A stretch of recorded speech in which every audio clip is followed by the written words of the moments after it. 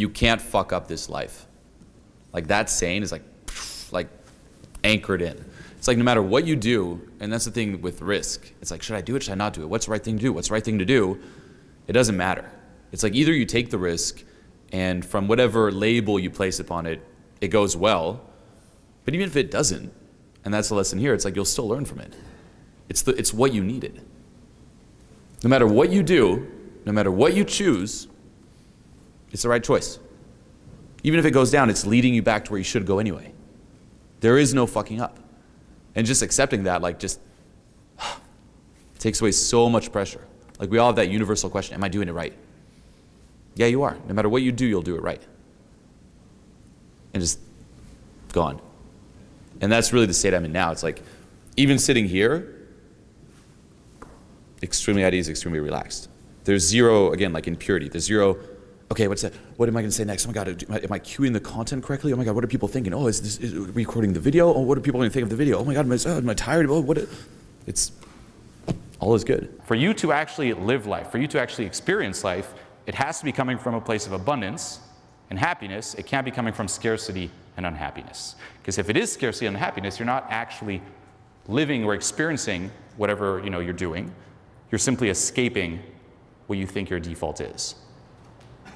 Okay, so let's just take a purpose.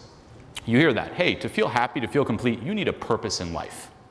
You're like, oh shit, I need a purpose. What's my purpose? So you start thinking about it. What's my passion? What's my purpose? And we always tend to think a purpose is something very artistic. So you're like, oh, maybe it's fucking music. Let's just take music as an example. That's my purpose in life. Now, what do you think? For me to be happy, I always have to be on my fucking purpose. I always have to be doing that. Now in a way, it's not really happiness because it depends on something. And that purpose, you're not actually doing it because you're inspired to do it. You're doing it to escape that default that you think is unhappiness. So it's an escape. Just think of it too, like when you get home after work, like how soon till you jump on the computer or turn on your cell phone? How much time do you spend alone with yourself? Probably very fucking little.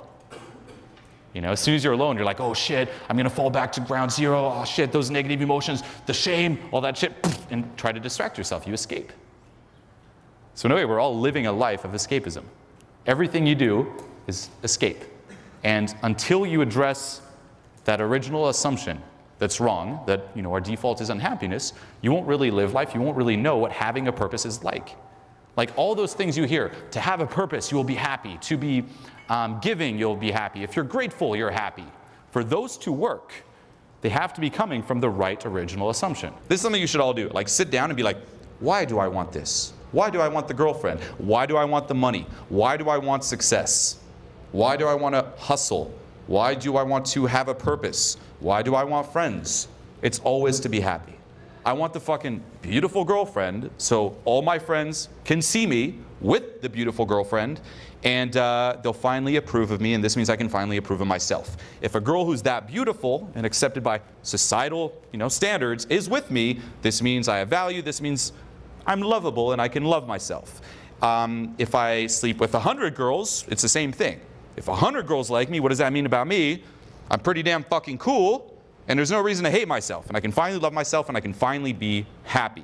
I want money to be happy. I want success to be happy.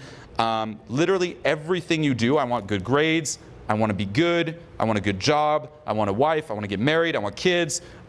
Whatever it is, if you follow the trail of whys, it's always to be happy. Okay? This is the ultimate goal. This is what drives us 24/7. Like this is it. This is the only drive that we have. It's to be happy. Whatever it is, think about it now, whatever, even little small goals, whatever it is, it's to be happy. Most common answer, like what makes you happy? Going to a movie, watching a cool TV show, eating food, sex, masturbation, drugs, drinks, smoking. It's an escape. And you're like, that's when I'm happy. But it's not true happiness. Why? Because it's temporary and you don't fix the cause. The underlying problem is still there, the fact that you assume that unhappiness is your default.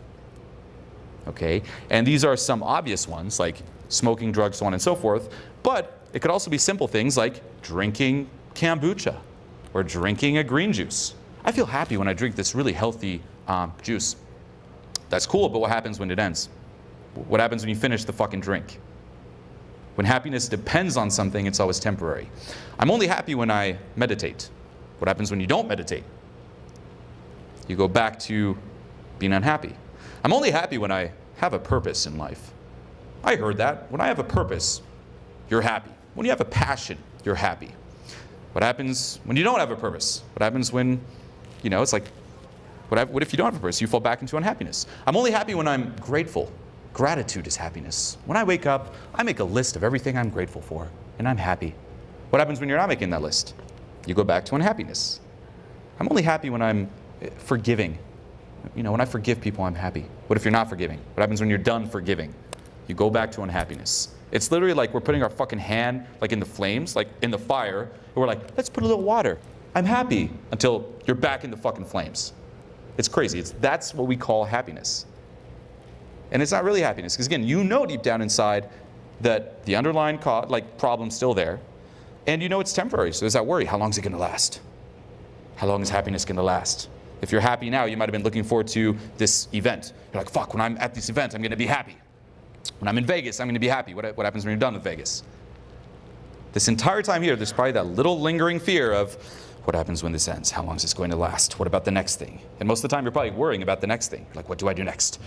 I don't want to fall back to my default. What do I do next? We know that we're not going to find happiness based on all those things. Like right now, if I gave you literally everything in the world, like let's just say you had everything of the world, you were the god of the world, would you be happy?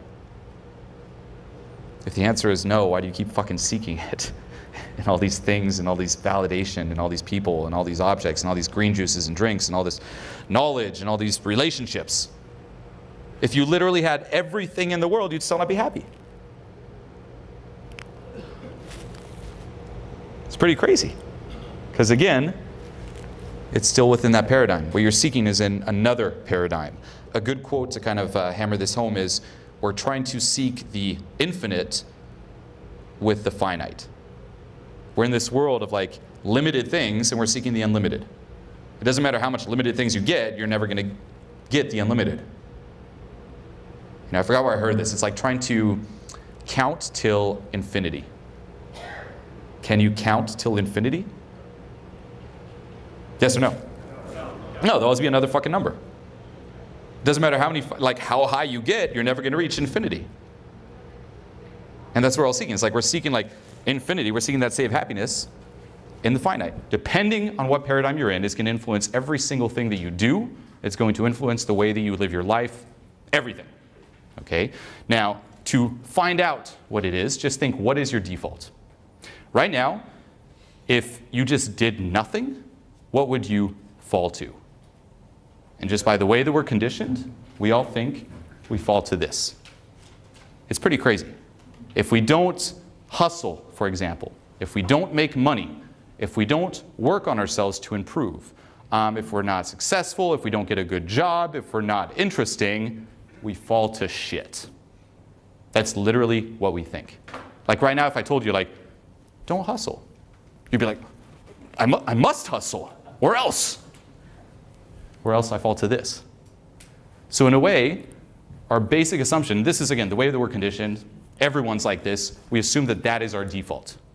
And that's the shit that's driving us. And from that basic assumption of unhappiness and scarcity, so on and so forth, all of our attitudes, beliefs, behaviors, actions grow.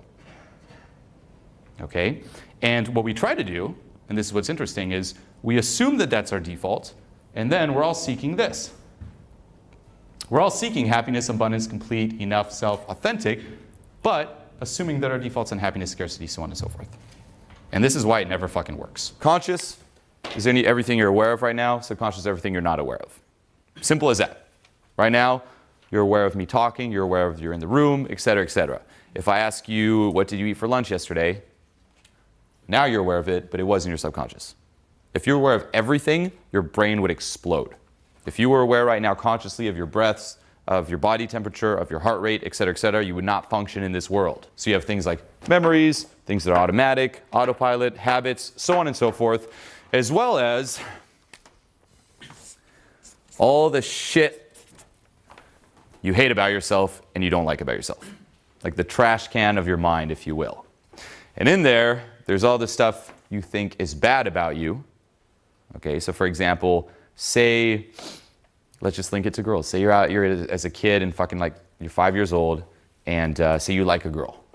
Okay, and I remember, like, probably everyone can relate. I can relate. You like a girl. What happens if you're a kid and you like a girl and everyone finds out? They mock you. They make fun of you for liking a girl. You're shamed for liking a girl. And very fast, you're like, oh shit, I don't want to experience this. Let's hide this. And let's not let anyone ever know that I like a girl. No? Do you guys ever have that? Are you ever mocked for liking a girl? Yeah. Okay. All of us. So we're taught, like, oh shit, the part of me that likes a girl, let's put it down here. Let's put it out of sight. Let's disown it. This is not part of me. Let's never show anyone. This is our dirty little secret that we like girls. Another one is, say you're a little too loud as a kid. People are like, shut the fuck up. You're like, well, it's not okay for me to be loud. So you put loud down here. If you state your opinion and you're actually real, that's, oh, nope, that's not good. Okay, well, let's not fully be real. I got to hide this aspect of me. And you start developing again, like, your ego. If different emotions are bad, like say you get upset as a kid and your parents like, don't get mad. Or as a guy, here's another one, don't be a pussy. You feel a little sad, don't be a pussy, man up. Oh shit, well, I can never feel sad. I can never be afraid. I can never feel anxious, so on and so forth. And you just keep shoving it down there. Okay? Now, because of this, a few things happen. On one hand, this shit doesn't go away. It's still there. Okay? It's still running. And the longer it stays down there, okay, your mind's repetitive, the more of a charge there is behind it. You don't feel like you're enough because there's this shit here that you hate about yourself. And you never fully accept yourself. And you can't fully accept yourself until you also accept all this stuff here. It's like we always feel like there's a little part of us that's fucking wrong. There's a little part of us that's fucked up. There's a part of us that's not okay. Everyone else is totally fine. There's a part of us that's not okay. And you can tell yourself consciously, I'm enough. I am fully complete. I am perfect. Subconscious, which is 90%, bullshit. And subconscious always wins. Okay? Different beliefs too, for example, like what you think you deserve out of life, that's in your subconscious. If you're a kid, like you take in a lot of like information, like you look at the relationship, for example, your parents have, and you're probably like, ooh, that's my definition of love. That's my definition of what it means to be real. That's my definition of forgiveness, etc., etc. And then consciously, you're like, man, I really want a long-term relationship. I really want to find love. Subconsciously, love equals your parents getting divorced, and then you keep self-sabotaging. Here, there's your definition of who you are. In your subconscious, it's like, my identity is this. Consciously, you want to change. Subconsciously, you keep getting pulled back to this shit. No? You want to lose weight, a little sprint, pull back to what you think you deserve. If you're someone who's like working on being confident, what are you constantly reinforcing that you're not confident to begin with? If you're someone who's working on self-improvement, what are you constantly reinforcing that you need to be improved? So it's endless. Okay? Now, this is what I call step one to personal development. And you're in this paradigm where you think this is your default. And for anyone in that paradigm, what you should be focusing on is optimizing it. That's usually the step that we take. And that's where all this advice you hear, it's like, well, if you have social anxiety, go out and start putting yourself out there. You know, start working on becoming more confident. If you're someone who's always negative, give yourself a positivity challenge. Focus on some positive things, etc., etc., etc. Okay, like working on becoming more confident, improving yourself, etc., is good because it's optimizing this paradigm. But that's only step one. Step two is dropping that paradigm and moving towards the abundance paradigm. Okay, and it's asking yourself, well, why am I not motivated to, like, let's just say you need to work on hustle. Why are you not motivated to hustle in the first place? Why are you not confident by default? Okay, so it's changing that default. What if you stop doing whatever you're doing, instead of falling, you realize you're there? And that's the second step. We buy into so many lies that cause us so much fucking suffering, it's insane, you know? One is that things should remain permanent. That's what we try to do. We try to create this life that just stays the same. And when shit crumbles, we're like, no! Instead of being like, hey, nothing's permanent. Nothing. Anything you want to hang on to is going to leave eventually. If you get someone's approval, guess what? They can also disapprove of you. You know? If you build something and it also like break. Like nothing's permanent. You should be aware of that by now. Now the plus side with the nothing's permanent is you could be freaking out like, oh my God, it's all gonna crumble. But if you're also in that state of everything's crumbled, that's not permanent either. That'll go back up eventually. And you gotta let go of that label of, I must always chase everything going well all the time. And embrace both sides of it. Embrace the contrast. You know, and that's really what, I mean, it's not the thing you want to hear when you're going through shit, but that's what makes life worth fucking living. If everything was amazing all the time, it'd be so fucking boring, we'd all be depressed. We'd all be in the state of apathy and depression, because it'd be like, ugh, like where's the fucking contrast? You know, if you look back at your entire life, it's those ups and downs that made life fucking awesome. Now at the time, it still sucks, but you need to feel that so you feel when it goes up again. I kid you not. It's like that's what makes some fucking movie exciting. And that's ideally how you should want to create your life, like a fucking movie. Where if you look back at your life, is it a movie you'd want to watch? Is it a movie that's exciting? And what part of the movie are you living right now? Is it the slump? Is it that moment you're like, oh fuck, everything's going to shit, what's going to happen to this guy? If there wasn't that moment, what a boring ass movie. You know? So it's embracing that. It's like, okay, chaos times, let's fucking do it. Oh, success times, let's fucking do it. Happiness times, fuck yeah. Sadness times, fuck yeah. Embrace it all. And remind yourself of that movie, and remind yourself too of previous moments you felt this where it didn't last. Whatever happens to you, there's a certain lesson to get out of it, and the lessons that life teaches you, or nature teaches you, or God teaches you, whatever you want to believe in, are not always aligned with your own personal agenda. There's what you want and there's what you need. And when shit hits the fan and there's adversity, usually you're getting what you need, but you don't know it yet. And that's really what a life crisis is. A life crisis is when something happens that doesn't go according to plan. We're all hooked on, this is my life, this is what I want to happen, this is the direction I want to go in. Boom, something happens that doesn't go hand in hand with that. Chaos, adversity, oh my God. Because it's challenging what you want and what you're attached to. Versus, oh no, maybe there's a lesson here. And maybe this chaos and adversity is going to create an opening for something new. And that's usually what happens after a life crisis. So often you hear, I lost my job, yet I found a better one. No? And probably if you didn't have that crisis, or if say you weren't fired, you would never have quit that fucking job. Yeah. Same with the relationship. You're like, hell yeah. No, it's true. It's like you never fucking quit. Or with a relationship. So often, a breakup, horrible, but yet you found someone better. You're like, shit, what was I doing there? More often than not, it creates an opening for something new. You must accept who you are right now, all of it, and your life situation right now. Accept it and love it. Everything about you right now. As you're hearing this, you're probably cringing. You're like, oh, fuck no, look at my fucking body, how can I accept this shit? Look at my income, how can I accept this shit? Look at my life situation, look at my clothes, my life. I can't accept who I am right now. But until you do, it'll keep running you and you will never be free. Because everything you do will be in a reaction to that. Accepting who you are and everything that is you right now doesn't mean settling. It doesn't mean stagnating. It doesn't mean hanging on to it. In reality, it's the only way to let go of it. If you don't accept who you are right now, you're hanging on to it big time. Huge. Think of people who get into a fight. Say you hate your parents. Common. You get into a fight with your parents. You're like, fuck my parents, I'm going to move. You might move across the country, across the world. You're away from your parents. You might not even talk to your parents in years. Physically, you're away from your parents. You've severed the link. Correct? But have you? Because I've talked to people, clients of mine, 40, 50 years old, still being run by their parents. And it could be hate, like, oh, but my parents, but my parents. I bring it up, no, fuck my parents, I hate my parents. I'm doing this to prove them wrong, I'm doing this to show them.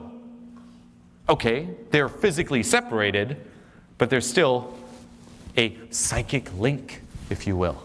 They're still acting in reaction to their parents years later. They're not free. Same with who you are here right now. Until you accept everything that is you, you're still going to be run by that. You'll never let go of it. You'll never transform. You'll never self-actualize. You'll keep hanging on to it. So in reality, you have to accept it to let go of it. Everything. Your personality, your life, your looks, everything. Anyone here going through adversity, going through something bad, how do you know it's bad? That question is huge. How do you know? And then reflect on how ignorant you are. You know, because what is really like a life crisis? It's when things don't go according to your plan. How do you know what's best for you? And really reflect on how little you know about the world, the universe, about, like, we know nothing. We're so stupid. So stupid. And really sit with that, like, holy shit, you're right, I'm so stupid. How the fuck do I know what's good for me or not? Oh, because I read it in a book. You know? Well, how the fuck does that person know what's good for you or not? You have no idea, and we're so quick to judge shit. As soon as something like, oh, it's not going according to plan, fuck, why is this happening? Stop judging it. How do you know? And then reflect back on all those things you thought were bad for you and how maybe in the long run they weren't. You know, a common example is, for example, like, why are you here? Probably a lot of you are here because you went through a shitty moment in life. Something happened to you, or you're just like, you know what, enough's enough. Or something just made you feel like such a pathetic little bitch that you decided to step it up. For real. You know, if things were just going all like peachy your entire life, you wouldn't be here. Like, all of you are here because you went through a moment where it's like, enough's enough. You just felt so pissed off, disappointed in yourself, maybe hating yourself so much, you're like, you know what, fuck this shit. Let's do something about it. Now, you could think, why did that thing happen to me? Or why did I feel so sorry for myself? Why was my life sucking so much? But because of that, here you are on this whole new journey, a new path in life. If I didn't have such a shitty, you know, childhood, growing up feeling like stifled, like shy, miserable, stuck, I wouldn't be here. You can think you know more than the universe, or the universe has your back. Now, fuck should I know if the universe has my back, but guess what? Life's a lot easier if you adopt that belief. You can choose to take on that belief or not.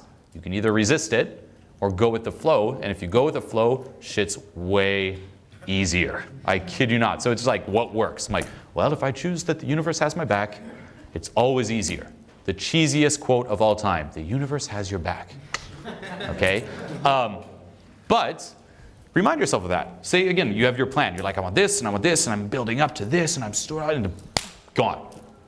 You can be like, no! Or maybe the universe did it for a reason. As I'm sure you know, human beings are creatures of habit. We're extremely attached to our comfort zone. We're extremely attached to our identity, to who we are. You think you want to change, bullshit. And I see it weekend in, weekend out on live programs. I see it on Skype coachings. I see it to pretty much everyone I talk to. When I give certain advice, they want some advice, but they want that advice to reinforce their current identity so they can feel better about being who they currently are. And it doesn't matter how much content is out there, they're going to filter what they look at through this in a way to remain in their comfort zone. All of us, deep down inside, we're running away from this ball of shit. You all have it. It motivates you to do everything you do. That's why you're here. You're asking, why don't I feel like I'm enough? Because you have this shit inside of you. You're constipated, filled with shit, dude. That's what's up. And instead of turning towards the shit and releasing the shit, shitting out, and this is, it might be another shit seminar with a lot of shit words. What we do is we just try to escape it. We try to ignore it. We do everything to just not face it. And the more we do so, the more dread there is around confronting this shit. And we hear, okay, be positive. The law of attraction. If you focus on positive things, you will attract positive things. And that reinforces, hey, don't bring your awareness into this shit. However, and this is big, whether you consciously focus on positive things or not, if unconsciously, in your subconscious, there's still that stuff going on, if you believe in the law of attraction, you will still manifest more of this. You can kid yourself as much as you want to think you're positive. Deep down inside, you gotta release it. And you'll see it with people who are overly positive. There's something a little off in them. You see it especially in the self-help world. Hey everyone! Hey, motivation 101, everyone, yay! And it's like a little fucking fake. You kind of sense it. There's like some tension deep down inside. Anyone meet people like that? A little too hyper, a little too positive. You're like, that's not really real. You know, yeah, they might have some positive traits, but it's kind of overblown as a way to compensate for something else. And you might even bring it up like, hey, you know, I sense a little tension inside of you, and immediately there's like massive defensiveness. Like, what the fuck you talking about, you know? Like, still trying to be positive, you sense it kind of stings them, okay? That is one example. So, yes, if you focus on, say, positive things, you will attract more positive things, but to do so, you must bring your awareness to this shit and release it. And it's not pleasant. Instead of running away from it, you got to dive into, like, instead of, I'm not enough, what do I do? Why am I not enough? Why do I believe I'm not enough? And it's basically facing the shit you've been running away from your entire life. And it's not pleasant. It's like you got a fucking cut on your arm, and you're like, I don't have a cut, I don't have a cut, everyone, I don't have a cut. And you live in this state of denial. What you're doing here is acknowledge you have a cut. Bring it into your awareness, painful, in order for it to heal so you're no longer run from that. Okay? And people use, for example, positive focus, positive thinking, the law of attraction to avoid that. Another one, when it comes to, say, self-help or even spirituality, is I'm not ready yet. You use it as an excuse to not take action. Hey, you know what? I'm not going to really do this thing yet because I haven't read enough books on it yet. You know, I'm not informed enough. I'm not present enough. I'm not enlightened enough. And it's an excuse to avoid taking action. Or an excuse, and this one's big, to, you know, not make money or be successful. And you'll see that. Just go on YouTube, I kid you not. Look up spiritual teachers. And you'll see these series of videos of people sitting in, like, not to diss, to each their own, but let's just say a very shitty apartment and a shitty little camera, shitty little shot, shitty little clothes, shitty little everything. And they're just like, you know what, I just don't believe in this money stuff. I don't believe in success. I don't believe in money. That's materialistic things. Let go of materialistic things to transcend, right? And you just sense that, although, yeah, some people, you know, might not resonate with that, there's still that little bit of bitterness there. And what they're doing is they're using spirituality as an excuse to not take action, for example, or build, for example, their brand in order to affect more people, to reach more people. And that's an excuse that holds you back. Anyone who says, fuck making money, fuck taking action, fuck being successful, fuck that teacher. However, they also have a point, though. If you're only focused on making money, being successful, and you ignore the other side, then you become very bitter as well. So it goes both ways. One person could use, it's all about taking action, fuck the spiritual side to avoid it and avoid their growth. The other person could use, it's all about the spiritual side, fuck taking action, and they'll be blocked as well. It's a combination of the two. Okay, because trust me, if you just focus on taking action and money, what does your life look like? Pretty much the same as it is now, but a little bit more luxurious. Instead of wiping your ass with shitty toilet paper, you now have classy toilet paper. Instead of drowning your sorrows with shitty vodka, or whatever you drink here, I guess vodka maybe, yeah? You can drink more expensive vodka. But you're still living a life of waking up, eating, shitting, spending most of your day behind a screen. You might be able to afford a better screen, a better computer, a better cell phone, but life is the same. You just have more luxurious ways of distracting yourself or numbing your pain. That's it. But that's the same. And it gets really boring after a while. You wake up, you eat, you shop, you sleep. You wake up, you eat, you shop, you sleep. That's everyone's life. Wake up, eat, shop, sleep. Yeah, you can eat better stuff, shop more, but it's the same routine over and over and over again if you ignore the other side. Okay? So be careful not to use content or ideas to reinforce staying stuck in that state. Here's me becoming enlightened right now. Whoa. Do you feel that? Whoa. People. Oh my, I can't put this into words. Oh my, it's happening now. I knew I was going to joke. It's happening now, for real. Do you not feel, it's so beautiful. It's beyond words, everyone. It's beyond, I'm the conductor. I'm the, yeah, total, so dickish. This is what we think enlightenment is. I know, it's a very, trust me, I put this out in a video, everyone's like, he's enlightened. No. Now, it depends what you label as enlightenment. People will have like those kind of like experiences of being in like a higher state where you're just like, holy shit. You know, I experience this at every Transformation Mastery live event, especially towards the end when people are sharing stuff. I am so fucking present. I'm in such a high, like just grateful state. It's insane. However, that's not the goal, okay? Enlightenment, and I call this like abundance, if you will, doesn't have an opposite. Enlightenment is a state of non-resistance. You might have heard this before, of non-duality, where you just embrace and welcome everything. It can't have an opposite. If you think this is enlightenment and this is non-enlightenment, you're viewing it the wrong way. Because as soon as you're here, you're going to fear dropping back to this. So you can't fully feel at ease and at peace because there's resistance to not being enlightened. You can't be enlightened if you're resisting not being enlightened. Make sense? Enlightenment is a feeling of just being okay with everything. If you just embraced it all, you'd feel amazing. If someone told you, dude, feeling sad is the shit, and all the videos you've seen on YouTube up until this day I've been telling you, feeling sad is the shit, you'd be happy. You're like, I'm sad. Feeling angry is the shit, everyone. You get mad. You're like, fuck yeah. Your experience of it would change, right? That's enlightenment. It's not, I want to be up here, I'm resisting being down here. It's, I'm okay with whatever's there. And then you just ride the roller coaster, the experience that is life, welcoming it all. What fucks us is our resistance and our attachment. Again, this goes back to like Buddhism. No aversions, no attachments. We have that list of good emotions, happy, positive, etc., enthusiastic, and then there's a list of bad emotions, angry, etc. Now, all of these emotions are part of us. And they're going to happen, no matter what. You're human.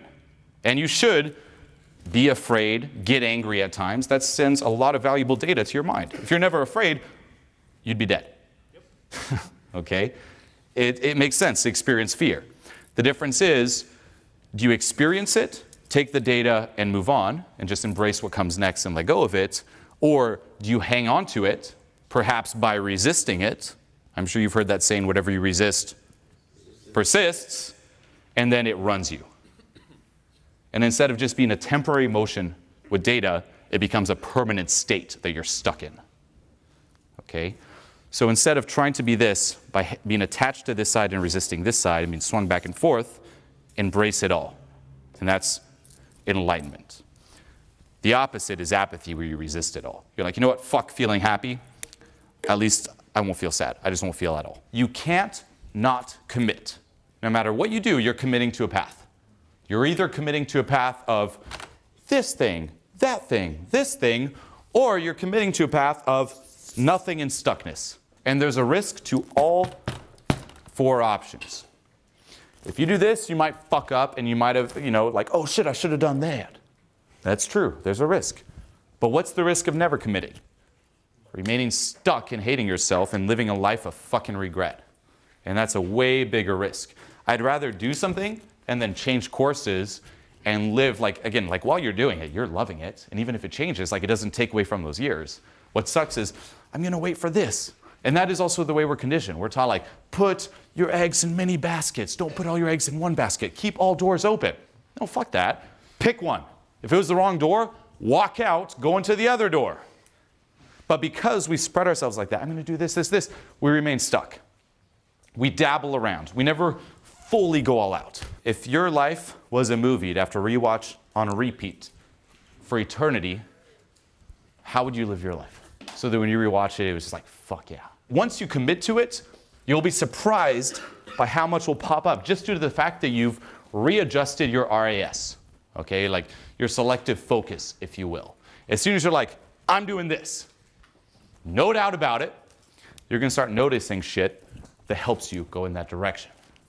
If you've read the book, The Alchemist, which I highly recommend reading, there's a quote in it, and I'm paraphrasing because I don't remember specifically what it says, but it says something along the lines of, once you commit to your dream, the universe will conspire to help you, or something like that. And it's so true.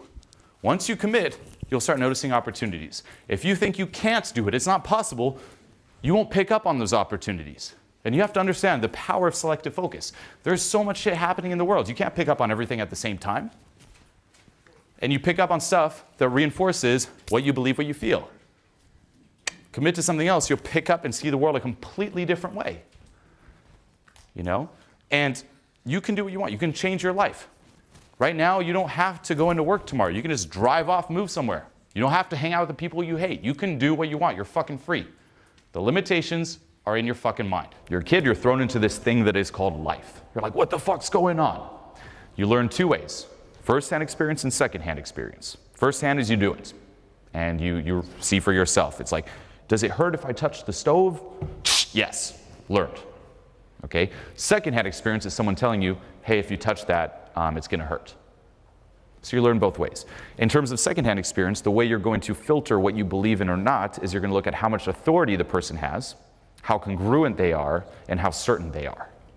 So if someone tells you, if you touch that fucking stove, it's going to hurt, and you see like they're very certain, they're very congruent in the way they say it, and let's just say 1,000 people agree with them, you'll be much more likely to also believe that is true. Versus someone by themselves like, I think if you touch the stove, it'll burn? It'll hurt. Less likely, okay? And you get a lot of these, you could call core assumptions or original assumptions when you're younger. Again, you're a kid, you try to gather as much as possible very fast. So a lot of the assumptions are going to come from your parents, right? A lot of authority, they're your parents.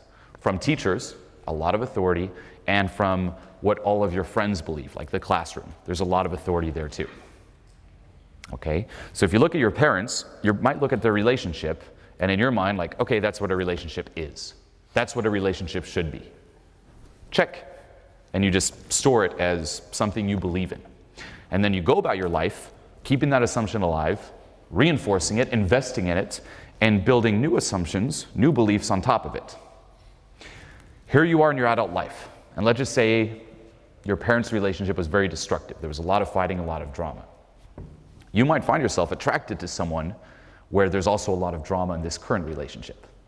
And consciously you're like, why do I keep falling for, a common one with women, the bad boys? Why do I keep liking the bad boys, the guys who cheat on me? Okay, links back to perhaps, again, not always, but very likely, the relationship your parents had together. The same with guys. I keep falling in love with girls who cheat on me, partners who leave me. Maybe as a kid, there was that distance in the relationship your parents had. Maybe your parents got divorced, got separated. Maybe that was your definition of love. So you fall for people who can't fully be there for you. People who cheat on you, people who are long distance, like long distant relationships, people who are unavailable, people who you know, part of you knows, will leave you. And it's like this recurring pattern in your life. Okay? And here, consciously, you can try to think, okay, well, I need relationship advice. What are the techniques to get the relationship? Until you let go of this core assumption, this core belief, it will keep repeating itself. And the resistance to letting go of it, by the way, is because if you let go of that definition of love, that definition of a relationship, that's at a core, at a foundation, and a lot of beliefs and other assumptions are built on it, it means if this is wrong, all of this crumbles. And you're left with the big unknown. That is a bearing that has kept you alive to this day, that you're very invested in, that is part of who you are. The state you're addicted to will color everything. If you're someone who's really hooked on, we were talking about, say, fear. You're hooked in the state of fear. That'll color everything that you see. You're in this room, like we're all in the same physical room, but our experience of this will change. If you're someone who's hooked on fear, you're going to be listening to me, but you're probably going to be thinking, okay, is anyone staring at me? Oh my God, how do I look? Like that paranoia is going to kick in. That's what you're going to pick up on. You know, your RAS, your selective focus, is going to pick up on things to keep that alive. If you're someone who's in a state of guilt, you're going to find reasons to feel guilty. If you're someone who's in a state of anger, you're going to find things that piss you off. And that'll also apply to a relationship. You actually won't even see the person. You're going to filter everything that the person is of like fear, fear, fear. She's going to cheat on me. She's going to leave, et cetera, et cetera, et cetera. So yeah, the work that has to be done with you, again, the quality of the relationship you have with yourself will dictate the quality of the relationship you have with others in terms of partners, friends, and the relationship you have with the world. I like this expression, so I'll use it. What's the thing in life that really tickles your balls, that turns you on? The thing where it doesn't matter how much money you make, it doesn't matter if you ever succeed, it's the time where you felt the most alive. If you died now, what was the thing you did alive, while you were alive, that turned you on the most? You know, and it might not be something you've done for like years. Maybe the past 10, 20 fucking years you've been dead inside. And all you can remember is a moment during your childhood. What was that? Rekindle that. If that's, like, it's crazy. If that was the moment you felt the most alive during your childhood, what have you been doing the past 10, 20 years? You're fucking up. You're dead inside. Like, what's life? Is that life if you felt the most alive only as a kid? No? If that's your realization here, switch shit up big time nowadays. Don't keep doing what you're doing. Go back to doing what you were as a kid. If that's what made you happy, if you died right now and your happiest moments were as a kid, change something. For real.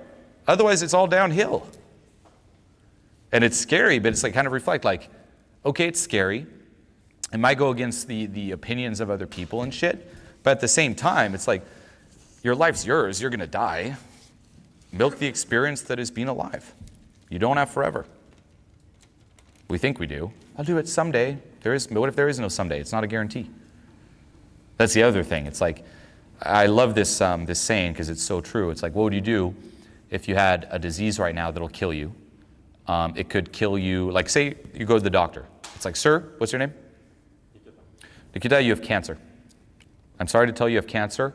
We can't heal you, but we can't give you a definitive timeline.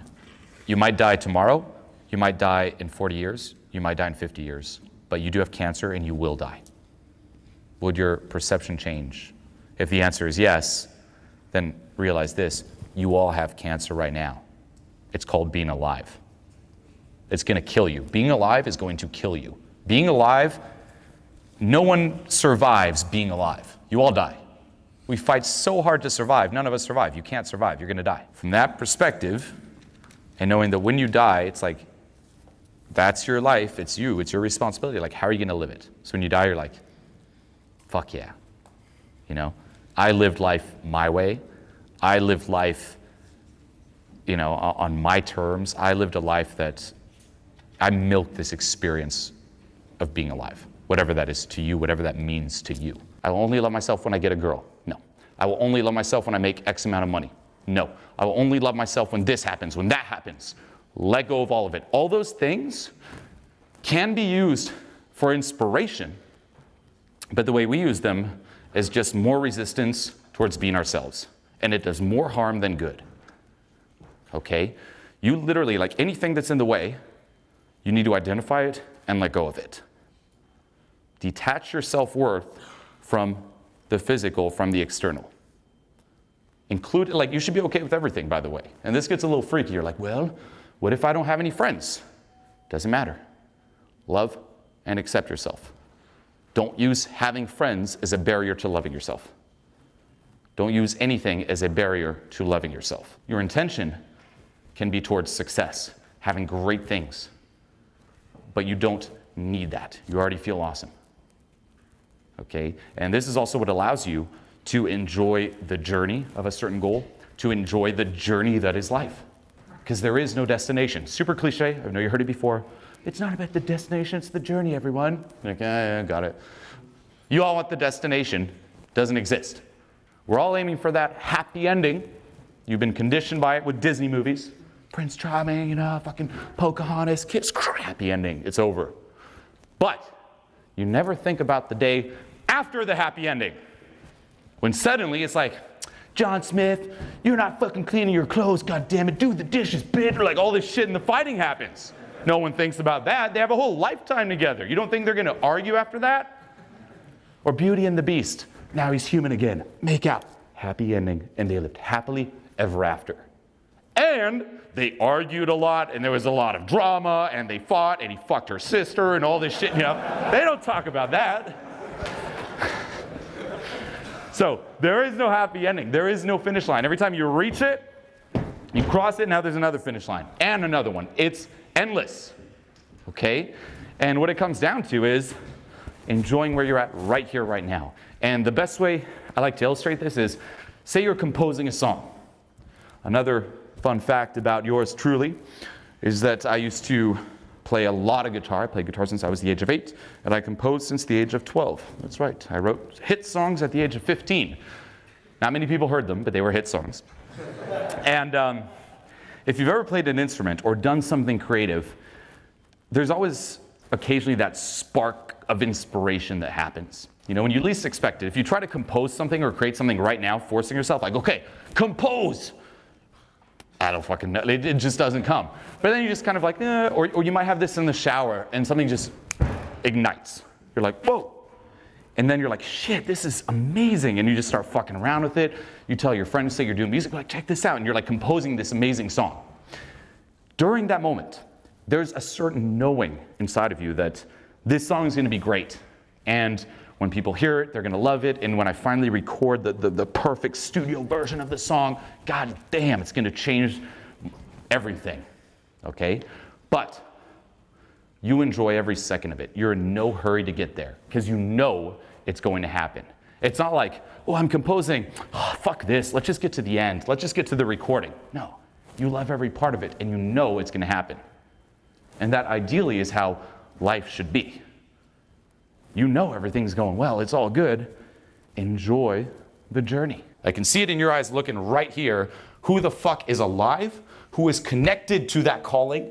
Who is acting out of authenticity? And who is just fucking dead inside? I know who you are. Dead inside. Doing something they don't like, something that's not authentic to them, trying to please people they don't give a fuck about. Just existing. Another day. Another day. I'm old. I'm dead. Okay? They have no idea, and you can also catch yourself here by how much you escape life. When you go home after work, what's the first thing you do? Let's put the next Netflix show on, the next Game of Thrones, the next movie, the next TV show, the next YouTube video. How often do you escape yourself? How often do you escape your life? We're taught that what we want, what our calling is, that little voice in the back of your head right now, to ignore it. No? From the moment you're fucking born, it's like, you shouldn't feel that way. It's like, no, no, no, don't do that. Do that to please him. Do that to please her, etc., etc. You're raised as a fucking people pleaser. You're raised to literally believe that your own needs, that little voice, your little dream is completely bullshit. It's pathetic. It's a little child dream. Grow up, motherfucker. Grow up. That's what you're taught, you know? And we all have it, like growing up. Like I remember as a kid, and fortunately I had some people around me that kept pushing me to keep that alive, but even I lost touch with it for quite some time. But I remember, like, my grandmother, for example, would keep it alive. Like, she'd see it and be like, that gift, that calling of, say, being a little creative. You know, I love music, I love drawing, and she'd always encourage me. A lot of other people would be like, what do you want to do when you grow up? I'm like, I don't know, maybe something in, be in a band. That's stupid. That's not mature. I'm like, oh, like, and you start doubting yourself. And then after a while, you're like, you know what? Fuck that voice. I guess I don't know what's best for me. No? And then you start living, trying to please other people, living their dream. Most people, everything they do is for their parents, and they can't drop it to this day. Another client I have on Skype, he's 40-something years old, and he's still run by his parents' expectations of him. Even though there's absolutely no repercussions in his life right now, there's still a feeling of guilt when he pursues something that's, say, more authentic to him. He loves, for example, movies. You know, creating movies, directing movies, like that's his calling. But his mother always shamed him for it. Say, no, you're gonna be a fucking lawyer. You're gonna be a doctor. What's this movie shit, you immature cunt? Now, she didn't say that, he's fucking son, but that was, again, the way he was conditioned.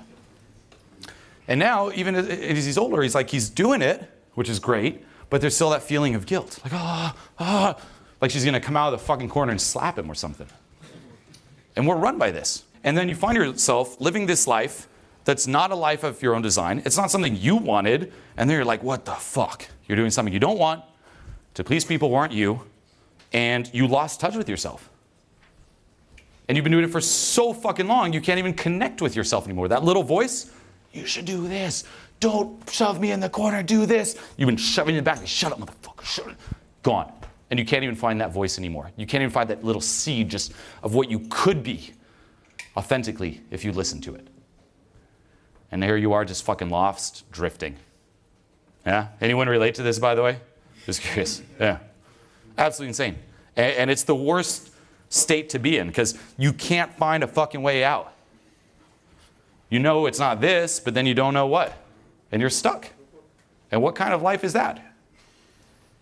You know, and the more you do it, the more dead inside you become.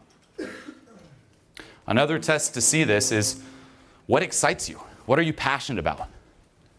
You don't know? You're not in touch with yourself. For me personally, I used to identify a lot with the self-destructive artist. That was me. Any movie, I'd just look for the person who's a little bit self-destructive. And this started from a very, very young age. And because of that, this, you could say, was part of my identity. From a young age, I'm the self-destructive artist. By doing so, I find significance. I feel important. I feel different than everyone else. From my perspective, everyone else is just following the regular route, succeeding, being the hero. I'm the self-destructive person. I'm different. I'm better.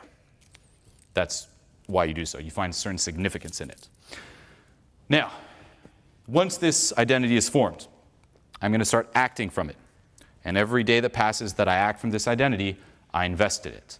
I'm going to start forming different beliefs, different assumptions built on this, and assumptions built on that, built on that. There's this whole structure that emerges built on the self-destructive artist. Now, consciously, let's get in shape. New Year's resolution. And you might do a little sprint, using willpower, using effort. However, if I'm self-destructive, can I be fully healthy? No, because then you're no longer self-destructive. If I'm self-destructive, can I have a healthy, nice, long-lasting relationship? No, because then it's no longer self-destructive. Self-destructive means you're destroying shit. Shit's exploding. There's drama everywhere. Can I be successful? No, because if I make it, I'm not self-destructive. Consciously, why? But that's why. This part of you is getting exactly what it wants. And it's a lot scarier to succeed and drop this, because if you let go of this, if this is wrong, you're no longer self-destructive, everything built on it is wrong too, and you're left with the big unknown. Instead of running away from it, instead of distracting yourself, instead of trying to escape it, instead of trying to compensate for it, why not face it directly? Why not face that inner hell? And step one, just looking around here, is realizing you're not alone. And it's not, if it's not just me, because that's one thing pain will do, it's like it's just you by yourself. If it's all of us, it kind of gives you that extra courage to dive into it. Because this is where like that really deep, intense work begins. You know, we think it's going out and like putting ourselves in intense situations, and that's scary as fuck. I remember my first times going up and even saying hi to a stranger, so scary. But diving into your inner demons, it's going into hell. And you gotta be ready for that. But when you do, and someone asked me that before, like, what's one thing you tell me? It's like, keep going. The only way out is through. You've tried everything to avoid it. You've tried everything to run away from it. At what point are you gonna confront it? You've probably spent your entire life trying to fix that inner hell. Doing everything. Getting more money, perhaps, more external results, more success, more validation, more love, more relationships, better partner, whatever it is. Yet, did it change that inner hell? Most likely not. It might have temporarily distracted you. It might have temporarily numbed it a bit, but that's it. If you just sit by yourself sober for a day or two, you're right back in it. If you do nothing, like this is the ultimate test, do nothing for a week. I mean, eat, obviously, and sleep. But if you do nothing, you take no substances, you don't watch TV, you don't distract yourself, you don't go out and do like all these little events, you just sit with yourself, hang out with yourself, you're right back in hell.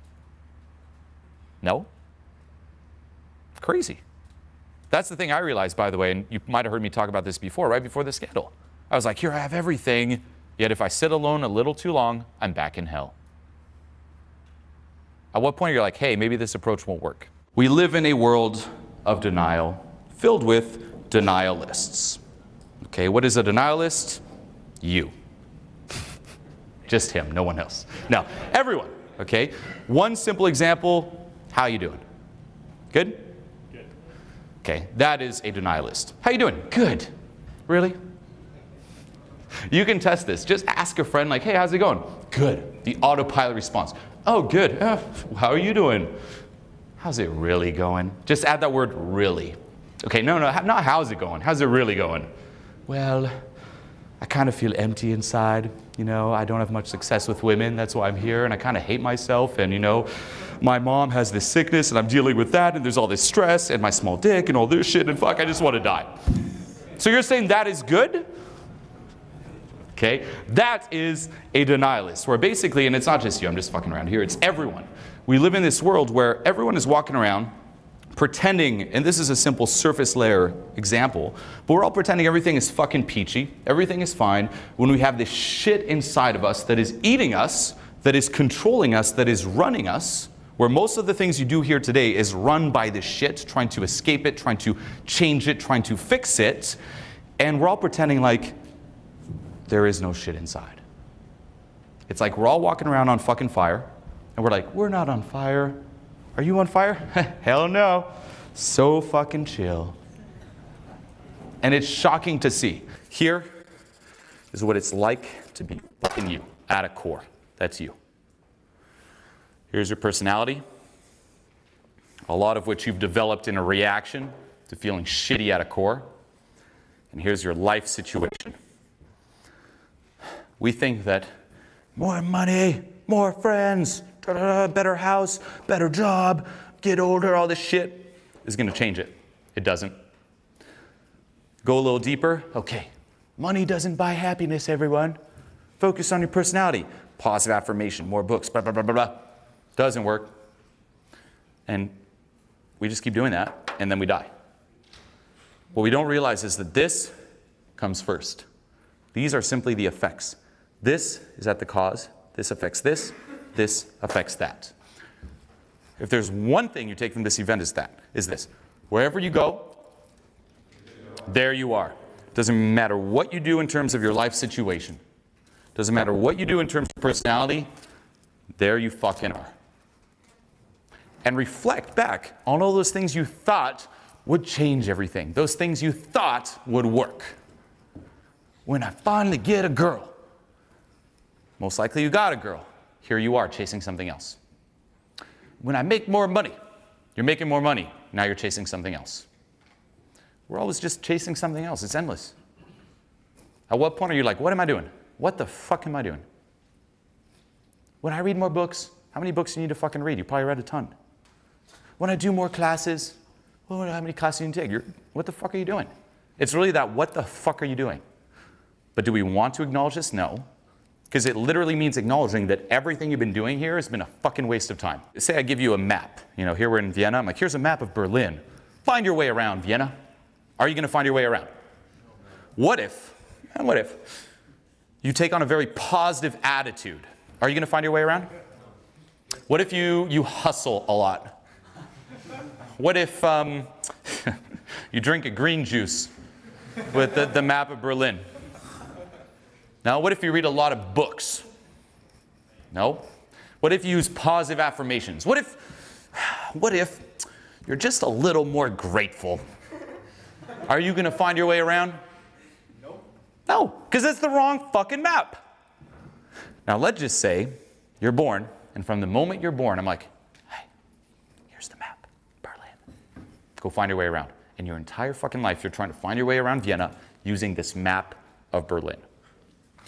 Here you are, an adult, and I come up to you. I'm like, hey, it's the wrong map. Are you going to accept that? And you'd be like, oh, thanks for telling me. Or are you going to be like, fuck that. I spent way too much energy.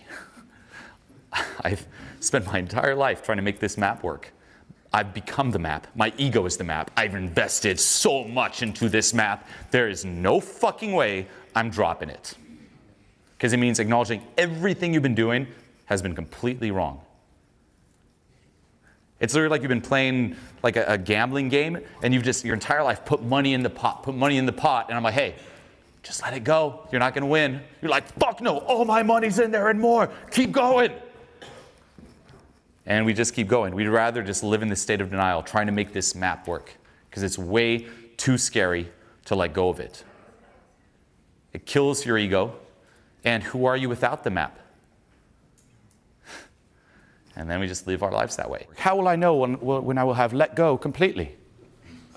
Julian, but letting go of trauma completely. No. I don't know why the accent, like, weird. That's actually the British accent is the one accent I just suck at. I completely suck at. I can do the French accent very good, and the Australian accent pretty damn good, mate. Yeah. But British, fuck all.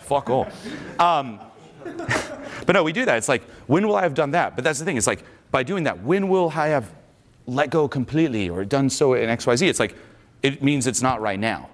The truth is, you will have let go completely when that question stops arising. Why? Because the more you let go, the more you're okay with who you are here. The more you embrace who you are here. The more you embrace that you've passed the finish line. And if you embrace who you are here, there's no longer a rush to be anywhere else. The whole idea of I need to be somewhere else is based on self-hate and resistance to being you. The more you accept being you, that question will stop popping up because you won't need to escape yourself. There is the real world in which you are right here, sitting down, listening to me, watching me in this room. But then there's another world that happens where? Right in there. That's right. There is a virtual world that happens in your phone. And there are two yous. There's the you that's here, that looks the way you look, that thinks the way you think, that feels the way you feel. And there's your virtual avatar, the you that exists in a magical, distant place called Instagram.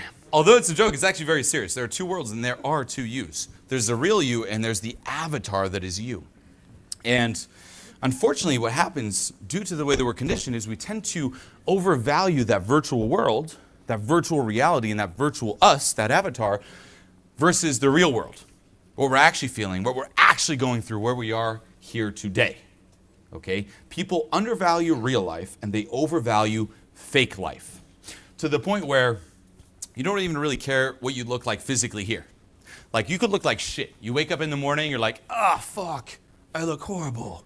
Oh man, I look like Gérard Depardieu, huh? Or Gallo. You like that one. So anyway, it's like you could look like complete shit, but you're like, you know what? It's okay. It's okay. Don't worry. You look like shit in the mirror and in real life, but there is one place where you don't have to look like shit. All you have to do is use a filter. Right? Take a fucking Instagram pic, blast a filter, go on Photoshop, slim yourself out a bit. Oh yeah, get the fucking 8-pack there.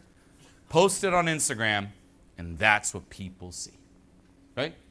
Literally, you'll be sitting there, like, behind your computer, your boxers and shit, gut hanging out, just like a piece of shit, like, but on your fucking picture, you look ripped as shit. People have this on Tinder, on dating apps, everywhere. Those pictures online are so good, right? To the point where some people are afraid of even going on dates because they just know that other person's gonna be like, ugh. In social media, Instagram, Facebook videos, there's lighting. There's editing. There's a thing called Photoshop. What you're seeing most of the time is not the truth.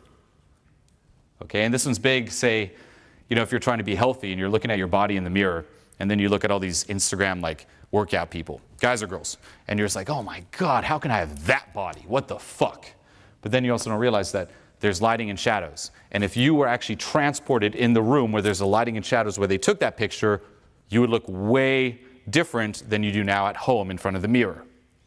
There's also something called fasting before a picture, or the pump if you're a guy, or girl if you're like really working out, where you really like pump up some fucking blood in your muscles and you look way bigger than when you wake up in the morning. There's all these different things that we don't consider. Okay? People also put out different videos like hustling 24/7. And then you're like, why am I not hustling 24/7? I suck. Just because they say they're hustling 24/7 doesn't mean they're hustling 24/7. So it does reinforce a lot of unrealistic standards, unrealistic requirements that then we try to meet and we judge ourselves by. And you just can't win that game because it's not real, it's not true. Since the end of your childhood, nothing new has occurred. Now, when you hear this, what are you probably thinking? What are you talking about? My balls dropped. I don't know where that came from. Now, nothing new has occurred. No, you're like, well, of course, I've grown up. all these new experiences. I got a job now. I moved out.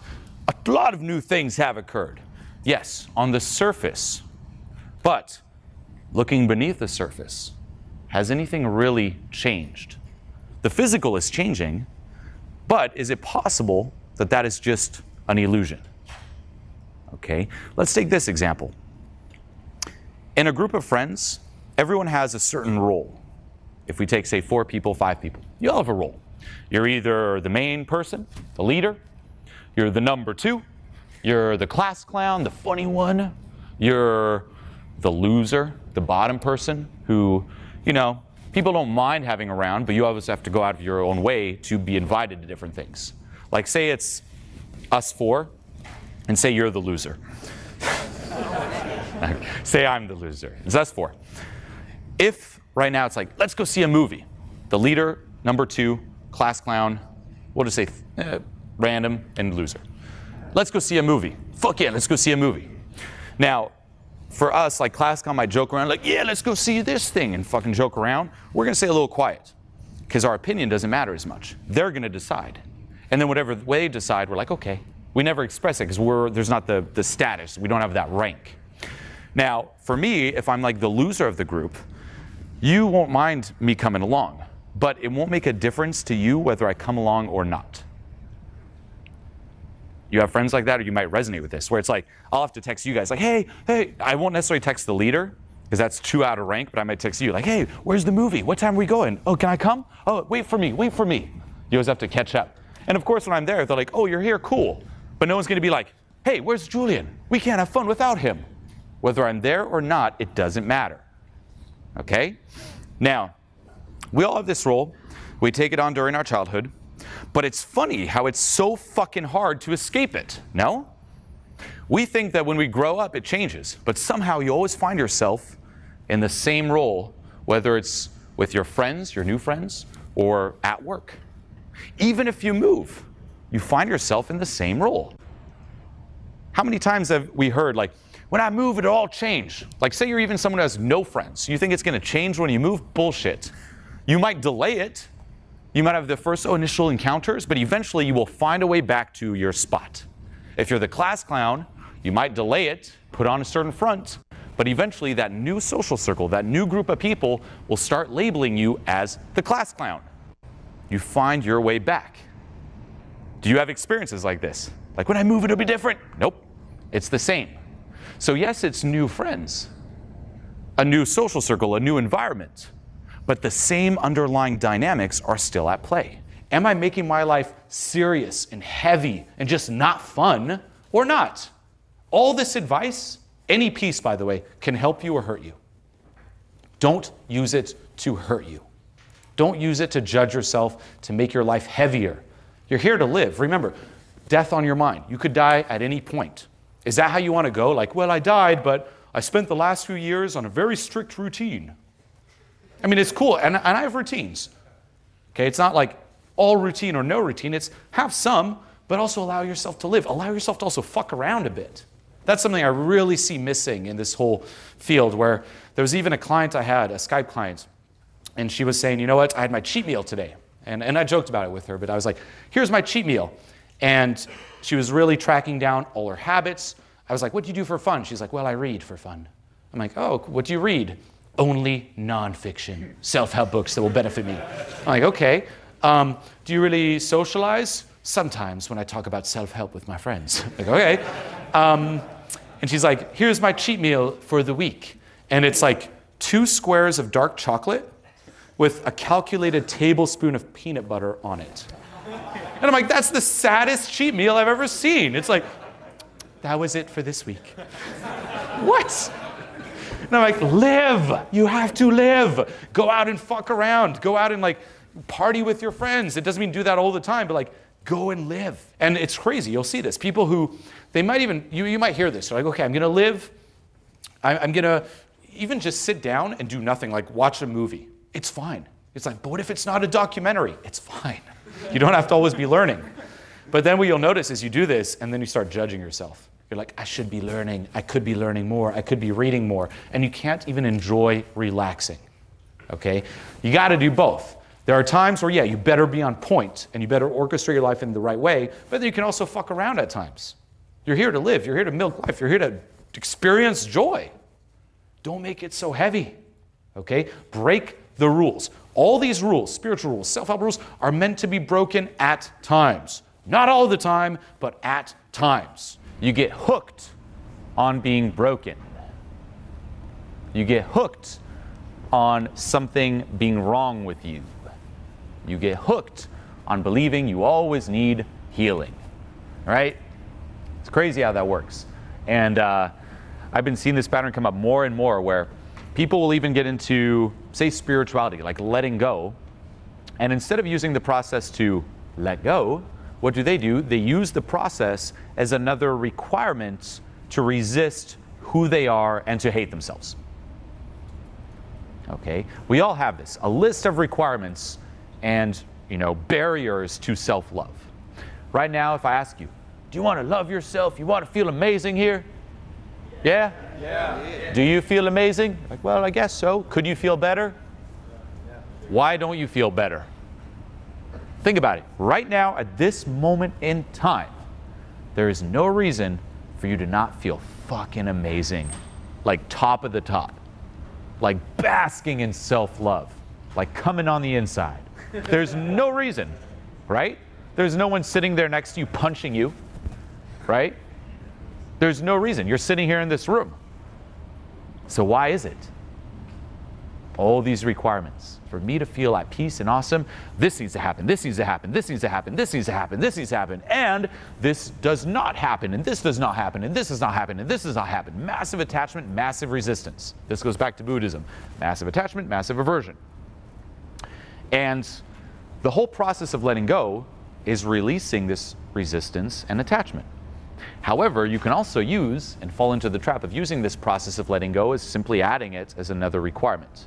Where it's like, okay, not only do I need all of this to happen and all of this to not happen, but I also now need to let go of all of that and always be releasing and da-da-da-da-da-da. More conditions to hate yourself.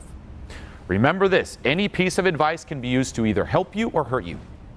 Any piece can be used to love yourself or hate yourself. Okay? So you cannot use this work, including self-help, as more barriers to hate yourself. And you'll see people go down that rabbit hole. It's like, well, now I need to let go. And then you get into even, say, trauma healing. Now I need to do this thing, and now I need to do this practice. And then I also learned about this practice, and I need to do that, I need to do that. In the self-help world, it's, okay, well, now I also need to, hustle more, I need to take my supplements, I need to eat perfect health, and I need to do that, and I need to do that. And it's compulsive, and it's endless. Okay? Do you ever have that? Like in the self-help, traditionally it's like, I need to work out to feel amazing, but then I need to go to the sauna to detox, and now I don't feel amazing because the toxins in me, and I need all my supplements, and if I miss one supplement, god damn it, everything fucking sucks, and I don't feel the same. That's the same trap. And what is it all reinforcing? That you currently are broken. Someone who's at the bottom, who believes that they're kind of down here, they don't deserve much, if you compliment them, they won't see your compliment. What will they see? A sarcastic attack, a mean remark. You walk down the street, someone's like, I like your shoes. You're gonna be thinking, fuck that obnoxious motherfucker. How dare they make fun of my shoes? So you don't even see it as a compliment. As you move up, you might see it as a compliment, but you have to push it away. Nice shoes. Oh, these are nothing.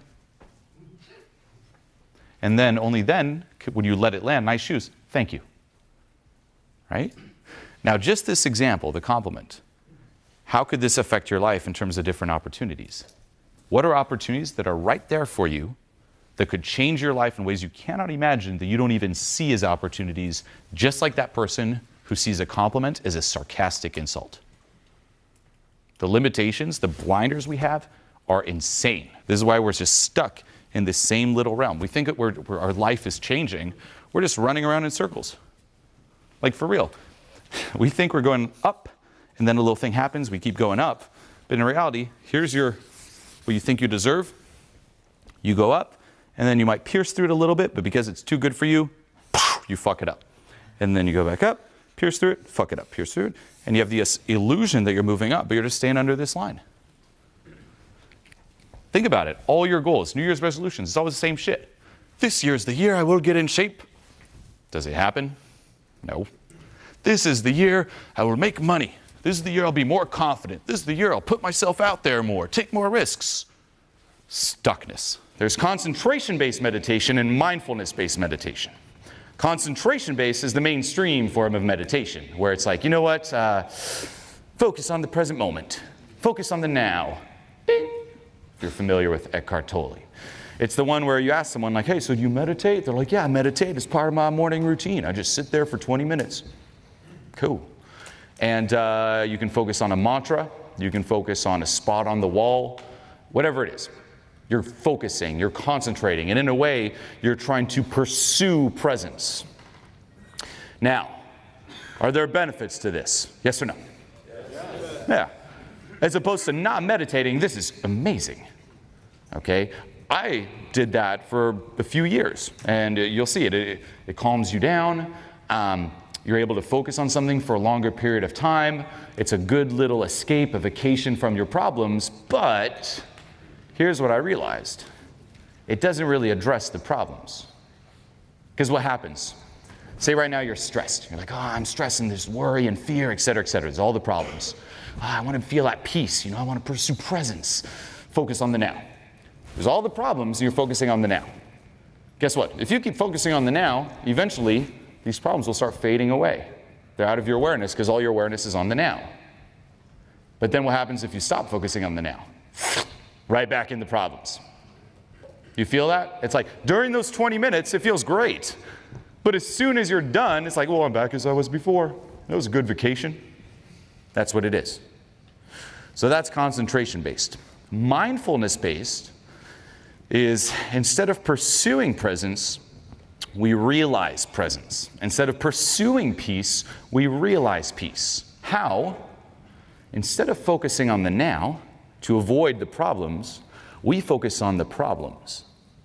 And then if you process and let go and release those problems, there's nothing pulling you away from the now or peace. Do you get it? The two approaches. Problems, I'm escaping them by focusing on the now. Or, let me focus on the problems, get rid of them, so I'm just present by default. That's mindfulness-based. But it's not very pleasant. Why? Because you're facing all those inner demons. You're facing the problems. The things you're trying to get rid of by focusing on the now, by pursuing presence. And we're so used to escaping, we don't want to face those inner demons. There's compounded resistance around facing your inner problems. You've been running away from them your entire life. You know, this is probably why you're even in personal development, to fix the problems, run away from the problems. Mindfulness meditation is stop, turn, jump into the problems in order to let go of them. Focus on the stuff that's not that pleasant in order to free yourself from it. Focus on the past to free yourself from the past. Now here you hear advice too. Well, no, you know, if you focus on the past, what's going to happen? You're going to stay stuck in the past. Keep your eye on the future. Right? But here's the thing, if you don't address that, you're just going to keep recreating it in the future. It doesn't mean stay stuck on the past, it's focus on it and let go of it. Okay? The same with negative thoughts. A big movement, which I'm sure you're aware of, is the law of attraction movement, or the positive thinking movement, right? Think positive thoughts. Now, depending on where you're at on the map, that can be amazing. If you're someone who is in a lot of self-hate and self-attack and you just feel horrible, telling that person to proactively think positively will actually give them some relief. But it doesn't truly get to the cause. Okay? You can try to convince yourself as much as you want, I'm positive, but there still might be that little voice in the background saying, no, you're not. You loser. Your mom should have aborted you. No, I'm positive, I'm positive. You got to address that. And here's the thing with the law of attraction. Whether that's true or not, based on my experience and what I've seen, I believe it's definitely true. Here's the thing. Thoughts are active out of your awareness. If you're like, I'm positive, but they're still in the background, no, you're not. That's active. And that's why the law of attraction doesn't work for so many people. You ever find it funny?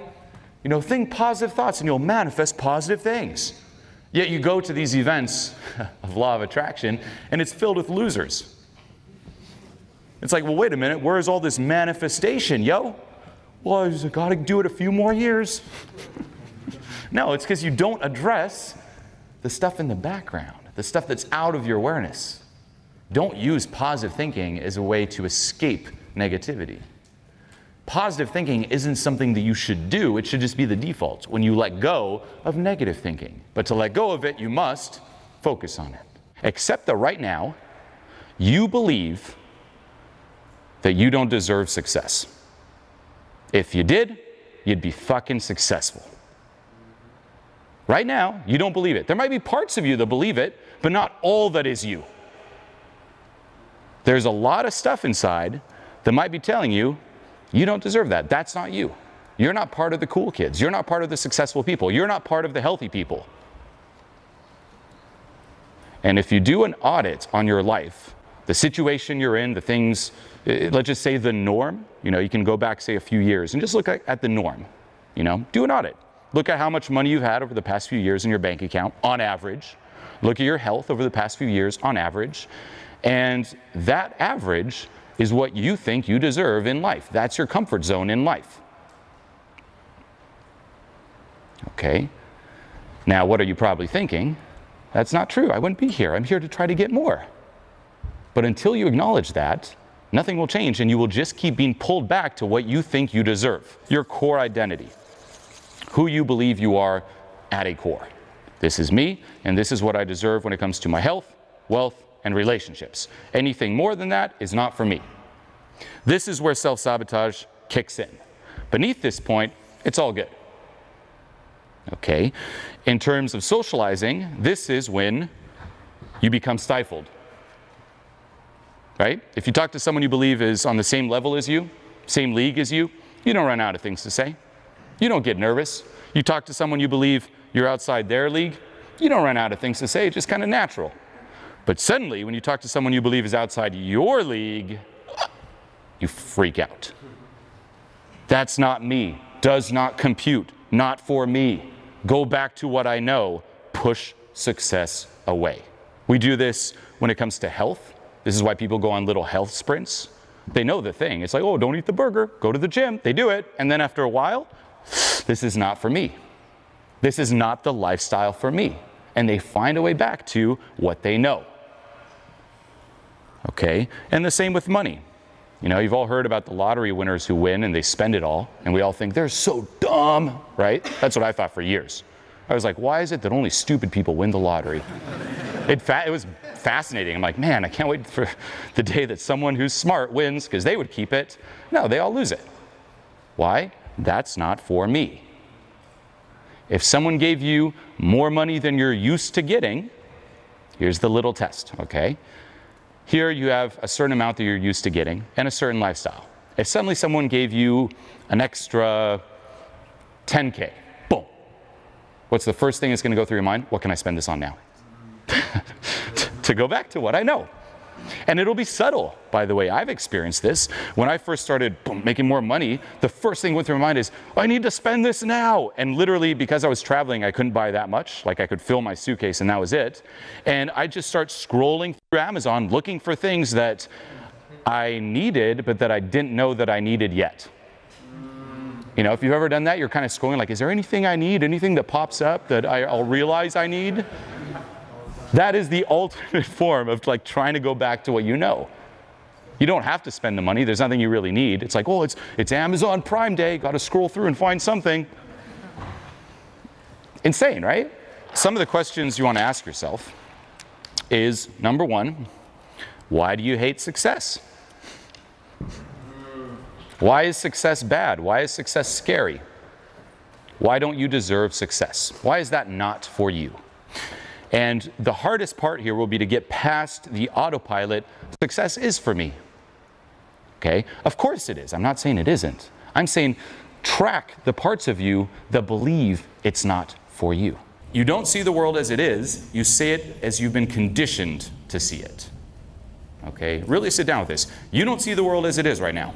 The way you're all looking at me, you don't see me the same way as your neighbor and that person's neighbor and that person's neighbor. You're all seeing this weird morph version of me.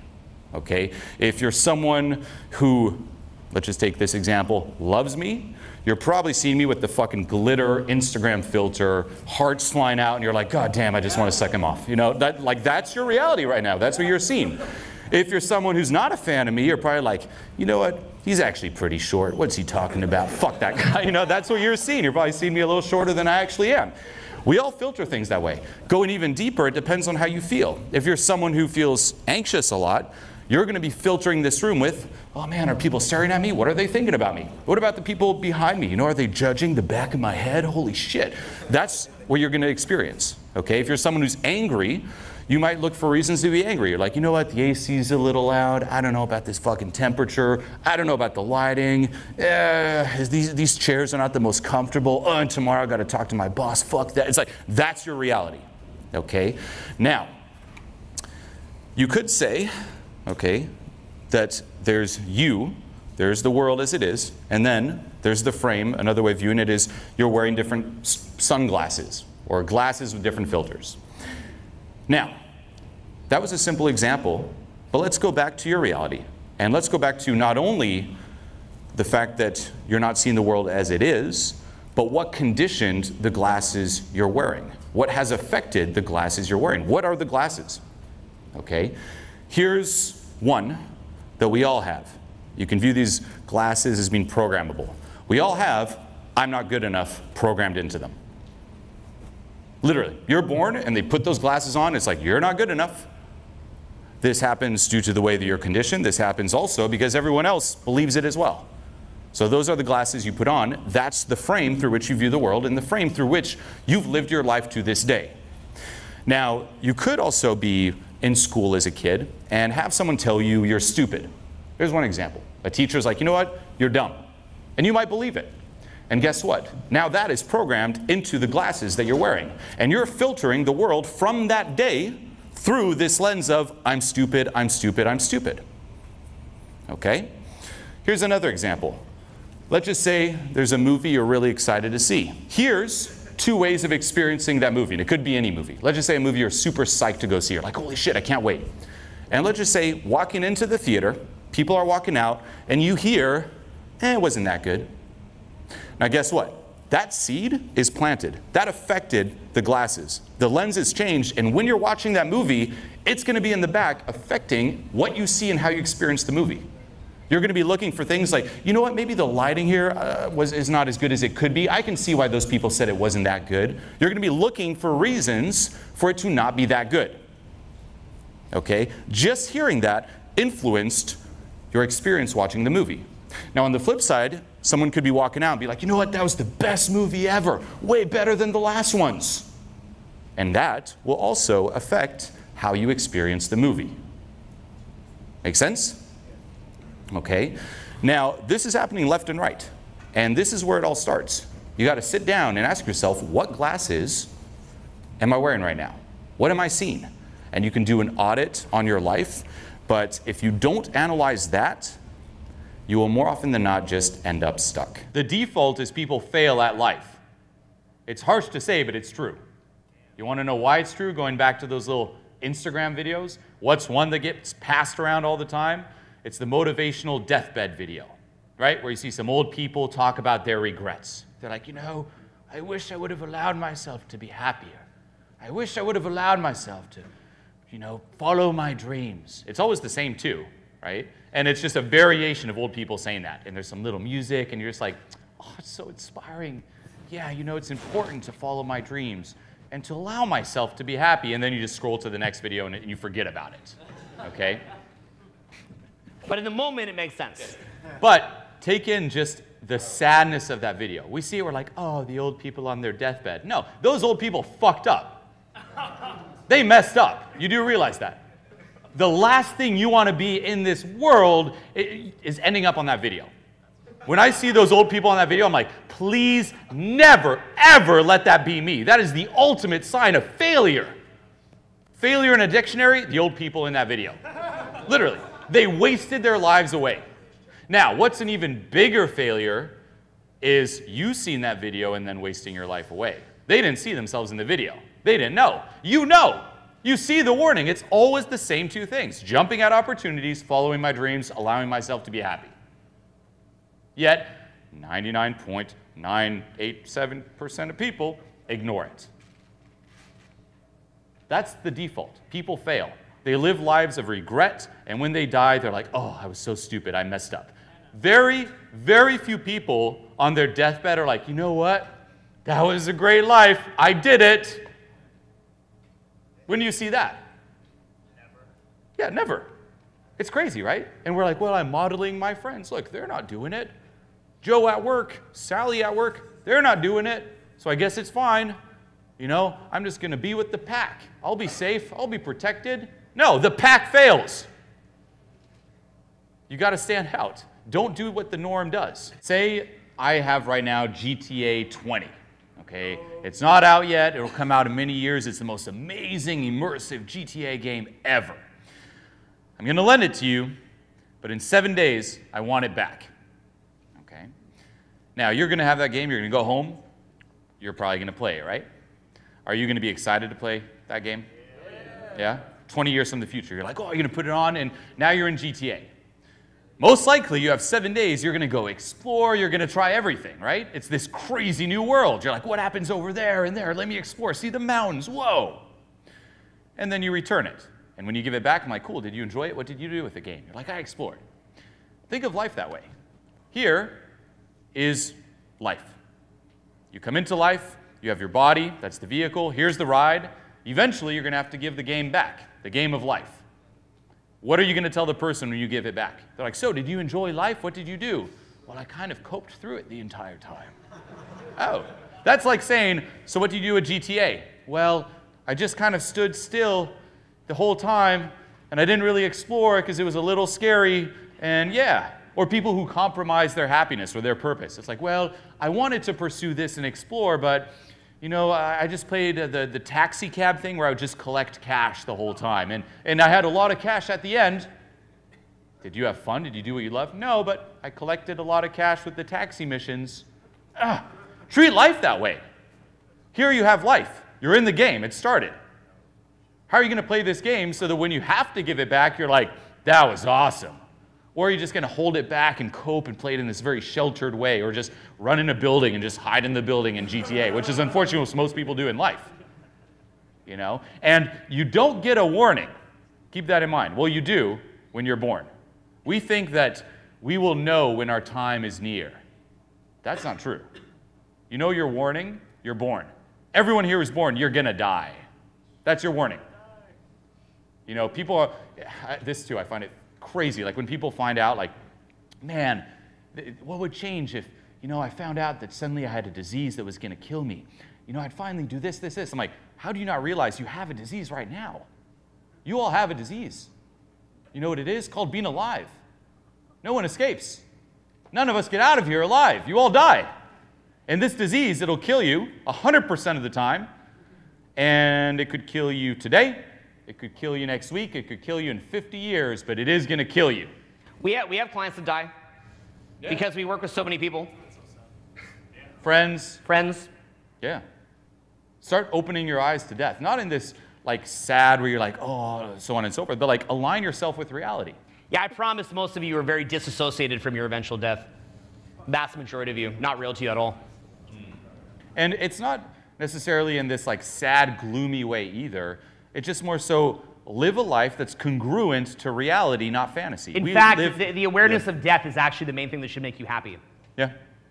In reality, it's also that scarcity that allows you to take in the experience that is life more deeply. You know, say you had all the time in the world, it'd be like, you're going to live forever and ever. Ugh. It's the scarcity where you're like, let me enjoy this. Like, say right now, I'm like, you are going to die in 1 minute. You're probably going to be like, air, what it feels like to breathe, what it feels like you immerse yourself. Like the experience of this life is much more intense because of that scarcity. So it's not so much that scarcity is bad. It allows you to really take in what life is, but don't be blind to it. You aren't here forever. Stop living like you're going to be alive forever and then die and end up in one of those Instagram videos. I call these shadow questions, if you're familiar. It's like, you know, subconscious, unconscious, the shadow, whatever you want to call it, those two worlds inside of you. You have to ask the questions that'll give you the data to dive into and let go of. So here's an example. Why are you not good enough? Now, what does the mind do? I am good enough. And that's why it's called a shadow question. Yes, you are good enough. What you have to identify is the answers that shoot up. That little voice in the background. Well, you're not good enough. You can even repeat it to yourself. And it's like, because of this, this, this, this, this. Don't shut that voice down. Take notes. Be like, okay, what else? Now you have the stuff to work on. Here's another shadow question. Why do your parents not love you and it's entirely your fault? Now again, what does our mind do? No, that's a super dark question and it's not true. It's not about being true or not. What answers shoot up? That's stuff to dive into. And you've got to get past that resistance to diving into the negativity. I must only think positive thoughts. It's like, yo, if there's a part of you that thinks that and there's an answer that shoots up, until you address it, it's going to run you. You've got to be aware of all those negative things to free yourself from those negative things. Why do you hate yourself? There's another one. Why do you not deserve success? Why do you deserve to suffer? Why is life hard for you? Why are you unlovable? Why are you toxic? Those are amazing questions to start bringing some of that up. It's audit, release. Audit, release. While taking action, that formula will change your life. There's different advice for different people at different levels of their journey. Okay? In self-help, it's great. You find out about things like social momentum, as an example. Right? It's like, hey, if I'm thinking a lot, if I just minimize time in between some interactions, my mind won't have enough time to kick in. Does that work? Yeah, to a certain amount, but it never fixes the problem, right? You never get to the cause as to why is your mind kicking in and overthinking. You're just trying to battle it. The same with people who have social anxiety, right? What's the traditional approach to social anxiety? Doing social anxiety challenges. Progressive desensitization. Will you temporarily feel a little bit more comfortable socially if you put yourself out there in different social anxiety situations and challenges? Yes or no? Yeah. You put yourself in front of, say, if you're scared of public speaking, you go in front of a crowd, you do it enough, you'll desensitize yourself to it. But only to a certain amount and only as long as you keep doing it. As soon as you stop doing the challenges, what happens? You fall back to ground zero. So what's your solution? If you're like, well, I'm doing anxiety challenges every day. I hear people say that. I go out in the street and I do my little challenges and I talk to some people and I sing a song and people judge me and now I feel very free. I'm like, okay, well, you're going to do that till you're 80? Is that your solution? To stay confident, you're going to be like the 80-year-old grandparent, like, going out and do my challenges? No, it doesn't work. It only works so far. It never gets to the cause as to why do you have social anxiety to begin with. Right? The same with you, with like consistency, self-sabotage, you feel like you keep being pulled back. People will tell you like, okay, well, you know, put good habits in place and different boundaries so you just don't have a choice. Yeah, but it never addresses that thing that just keeps pulling you back. Or you at the front, it's like, well, maybe I can force myself to drop the front or come up with techniques to be more, you know, it's like, no, why do you have the front? So much of self-help never gets to the cause, right? The same with, you know, things like affirmations. Oh, affirmations. I am awesome. I am awesome. Does that help? Okay. Now you could say temporarily it could, but if a part of you deep down inside believes that you're not, it doesn't matter how many times you tell yourself you're awesome, you're still going to think that you're not. We all have that voice in the background like, I am great. No, you're not. I am great. No, you're not. But someone told me if I said it 200 times, maybe it would work. After 200 times, try it. That voice is still going to say, no, you're not after. Okay? It doesn't get to the cause. The biggest takeaway is you must get to the cause. Okay? Now, do these bits of advice, like I said, help temporarily? Yes, they help in a certain paradigm. And this is important. It's the difference between techniques and paradigms. Okay? Techniques versus paradigms. Paradigm, you could say, is the reality, the map, the situation, right? For example, here's a paradigm of you having social anxiety. In this paradigm, for someone who has social anxiety, does it help to do social anxiety challenges and to progressively desensitize themselves to it? Yes, right? But you're still in the paradigm of having it.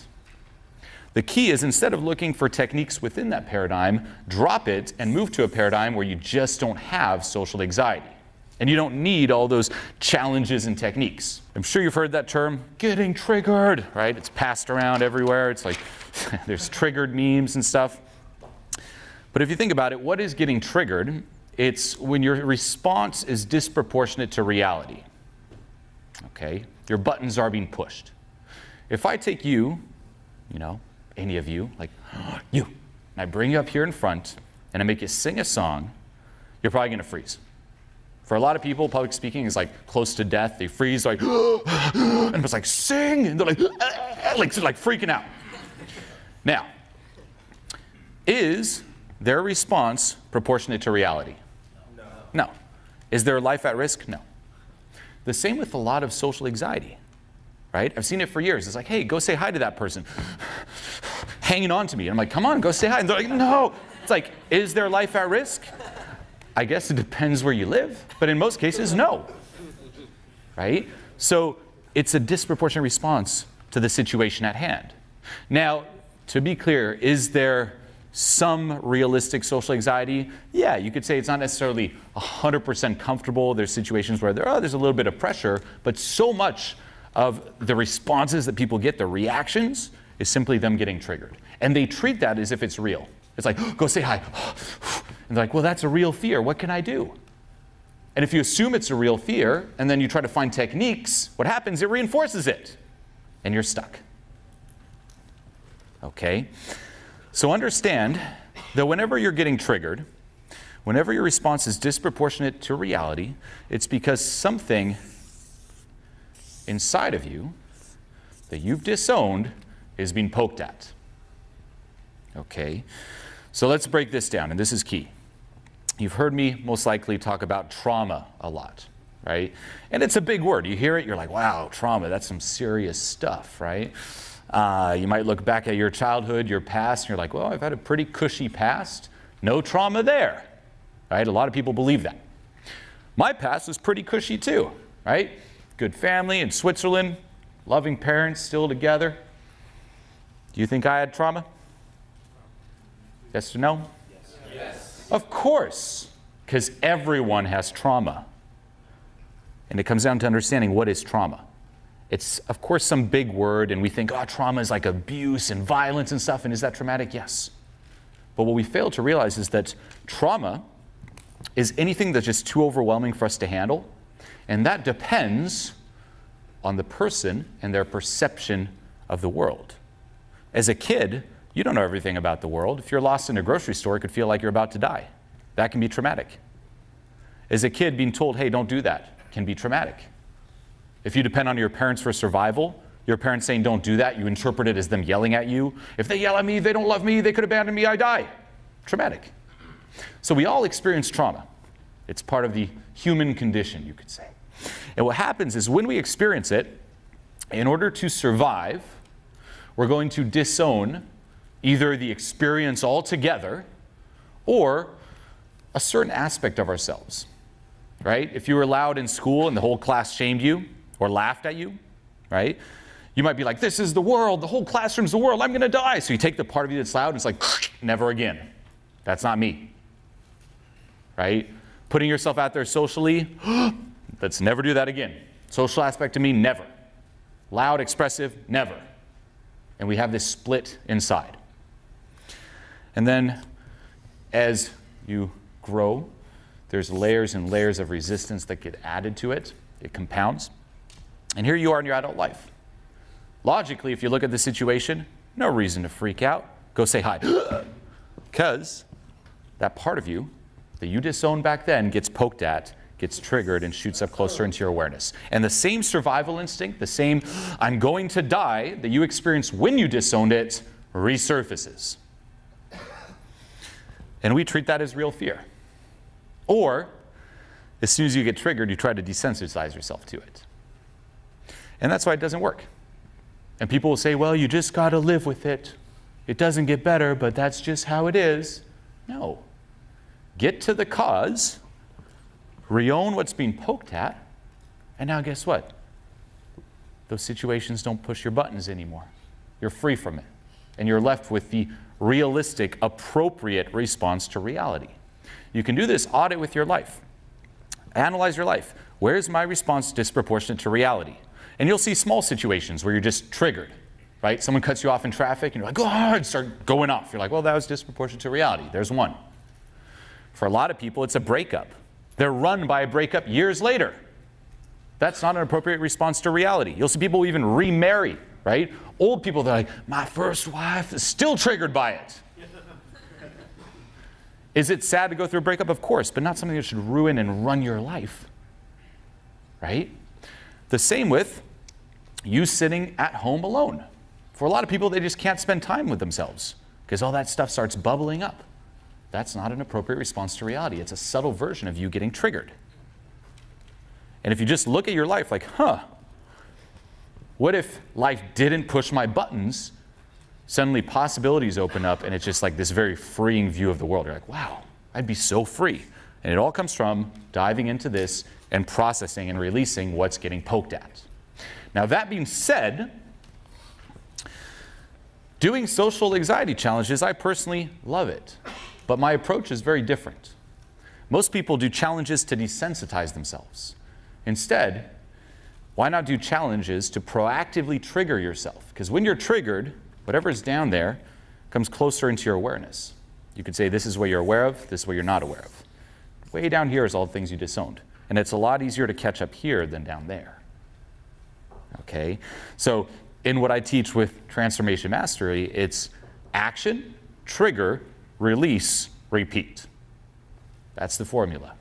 You want to proactively be triggering yourself through action to then release whatever gets triggered and be free from it.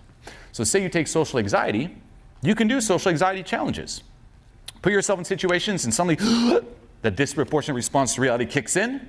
Great. Catch it, let go of it, and repeat until you're free from it completely. This is what has personally gotten me those results I've been after for so long. Say this is you.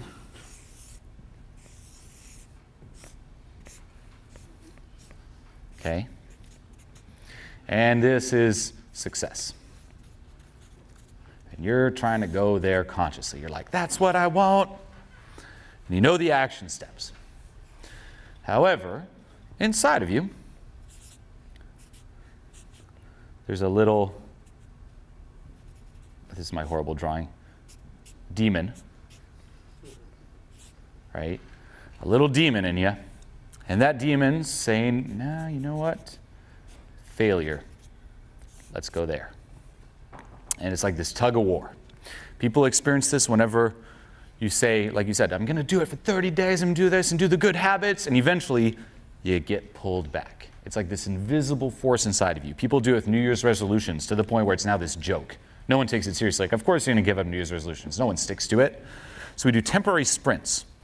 And we all have this force inside of us that pulls us back. And what we try to do is we're like, hey, let's discipline this.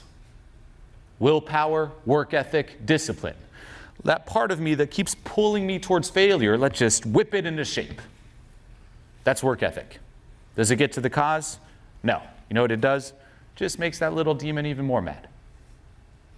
Instead, what about identifying the part of you that is pulling you here, identifying why, what's keeping this alive, letting go of it, so that there then is no more demon, and you're just aligned and pulled towards success. Instead of having this tug of war, why not just align everything? Instead of work ethic, cultivate a work magnet.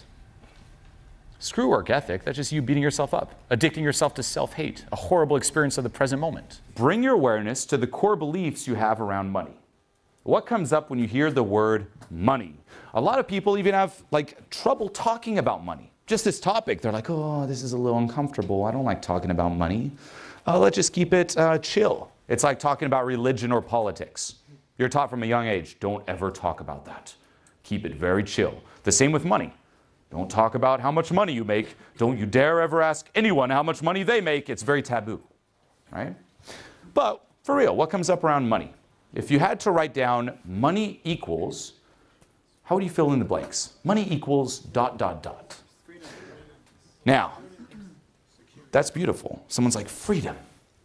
And that's the conscious thoughts. Oh, what's money? Freedom, abundance, so on and so forth. But I did a challenge recently, and these were the beliefs that did come up when people are being true with themselves, when they're being honest with themselves. This is what came up around money. money equals scarce. There's not much of it. Money equals sacrifice. To make money, you got to make sacrifices. It doesn't come easy. Money is evil. Money is bad. Money requires a lot of effort. You got to put in a lot of work. If you look at your life right now and you're not putting in a lot of work, money is not for you. People who make money, they work a lot. They're very disciplined. Money is scary. There's a lot of responsibility when you have money. People are out to get you. They want your money. Money equals being a sellout. You got to compromise your authenticity. If you do what you love, you won't make money. Money is greed. Only greedy people make money. Are you selfish? Those are the people who make money. They only care about themselves, not others. Money is not spiritual. That's actually a really common one pumped in the spiritual world. If you're spiritual, you give up all material possessions. Go live in a hut. Give up all money. You can't be spiritual and have money. You got to look like a bum. Only homeless people can be spiritual. Money is toxic. It poisons relationships. It's not good for you. Money is hard to get. You can get it, but it's very hard to get. Money takes a long time to get. You can't get it fast. It requires years of effort, years of discipline, years of work, years of mastery. Money equals a lot of stress. Money equals a lot of pressure. Money, like having a lot of money, is unfair to others. You're screwing other people over by making money. Money is dangerous. Money corrupts. Money attracts and creates problems. That's what comes up. And funny enough, this is how a lot of us are conditioned. If I ask you, what do you think about the 1%? Great people? You like the 1%? No, there's whole movements that hate the 1%. What's the first thing that comes to mind when you think 1%? You think greedy people, Donald Trump, Wall Street, bankers. They're selfish, they're screwing people over, they keep all the money for themselves. Did you know that most of the money in the world was controlled by a small group of individuals? The 1%. If they only shared, guess what? We'd solve like hunger problems in the world, we'd solve poverty in the world. It's all the 1%. Anyone here hate the 1%? Now, if there's a part of you that's like, yeah, screw the 1%. You might be in groups that hate the 1%. You might see articles saying, the 1% at it again. Here's the catch. If you don't like the 1%, you are guaranteeing a future where you remain quite poor financially. You will not allow yourself to become wealthy. Why? Because guess what? If you think that being wealthy, being the 1% is bad, those are corrupt people. Now, to be clear, are there corrupt people in the 1%? Of course. Of course. But there are corrupt people everywhere. What I'm saying is, what does it do to your psychology? If you think the 1% is the worst people ever, will you allow yourself to be wealthy? No, because if you allow yourself to be wealthy, who do you become? The 1%. You become one of those greedy people. The people who ruin the world. The people who are selfish, who keep the money. The people who cause world hunger. Do you want to be that? No. Someone's like, yes. No. And this is the key. This is what you really have to bring your awareness to when it comes to core beliefs, is that there is a part of you, unconsciously, that is pushing money, that is pushing success away. Consciously, of course, you want to make money, but if there's a part of you that's like, money is bad, 1% is bad, you're going to push it away because you don't want to be bad. Okay? Another example is, money is a lot of responsibility. You might believe that. To make a lot of money, you need to be very disciplined, dedicate a lot of time, be very focused. And you might look at your life and be like, well, I'm not very focused. I'm kind of a lazy person. What do I do in my free time? I come home after my job, after my studies. I throw on some Netflix and I chill, right? I put Netflix a bit, masturbate a bit, put YouTube a bit, masturbate a bit, get a little tired, eat a bit, masturbate some more, put some Netflix on and pass out. Now, this is funny in a way, but it's also quite sad because a lot of those laughters are laughters of recognition. And I know this. Well, one, my past, when I was very miserable, that was a lot of my days, was trying to escape my days, where I'd come home and literally it was like food, TV, masturbation. And I also know this because literally a lot of the clients, 95%, I'd say, that's how they spend their free time. I asked them, what do you do in your free time? It's like, well, I come home and I'll watch YouTube. YouTube's a big one. And it's, I guess, better than Netflix because you're learning.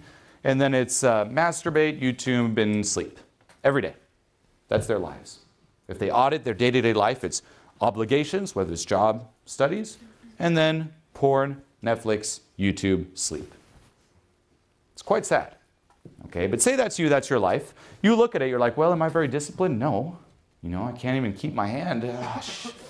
I don't think money's for me. If money only goes to people who are very disciplined and work a lot, and I don't work a lot, then it's not for me. And that reinforces that belief, and guess what? Part of you is going to push money away. Right? If you believe money corrupts people, this is common in the artistic world. If you're someone who's very artistic, you might be a musician, so on and so forth, or an artist. You're like, you know what? I don't want to sell out on my art. And there's a certain pride in being poor. Where you're like, okay, well, I see some people make money, but this is what keeps my art authentic. I don't want money. I don't want to sell out my art. Look at all those musicians. As soon as they put their first record or 2 records out and they blow up, their records just go downhill. Money corrupts their craft. So I'm going to push it away to stay the poor artist because that's my identity. That is me. So it's very important to bring your awareness to these core beliefs. And don't give yourself the right answer. Give yourself the real answer. Because right off the bat, if you think about it, like someone said, money is freedom. You write it down like, money, here's all the good things about it. But how do you really feel? Money. Here's another audit. How do you feel when you see someone making money? Do you feel triggered? Do you feel jealous? Do you feel angry? Or do you celebrate that person making money? This is something I would see where, you know, say you're at an event. I went to Tony Robbins' event. This is a few years ago. It's Business Mastery. Amazing event. However, the whole event is him sharing, of course, some content. There's different speakers, but everyone's selling their program at the end of their speech. And I would hear some people get a little upset by that. They're like, oh, why are they selling the program? We're here. And I'm like, well, I guess that could be a concern. If there was no value and all they were doing was selling, I guess it's a concern. But why aren't you happy for them making money? Why does that trigger you? Why are you like, oh, they shouldn't be selling? Why aren't you celebrating when you see someone make money? Because chances are, if you resist seeing someone make money, what are you doing for yourself? Same thing. There's that same resistance to you succeeding. When I see someone being happy, I'm not like, oh, why are they so happy? I'm like, great, that's awesome.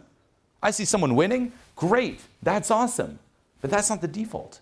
For most people, it's like, why are they happy? They shouldn't be happy, don't they know? Why are they making money? They're stealing it. They're selfish trying to make that money. It's supposed to, great, you know what? Great, win. The more we win, the better. And what does that also reinforce? A lot of scarcity around money. We think that if one person makes money, it's taking money out of our pocket. Well, if they make it, they made it all. No more for me. But that's not true. So this is very important. As a first audit, sit down with yourself and do this at home. Write down money equals and just see what flows out. Don't judge it. Don't give the right answer. It's like, how do I feel? What's it like to date you? We never think about this, right? We're like, no, the most important is the relationship with my mom and family. No, it's you. You're stuck with you the rest of your life. And guess what? That relationship is going to dictate every other relationship. Whether it's romantic, friendship, you name it, the relationship with yourself dictates the relationship you have with the world. And it's important to do this audit.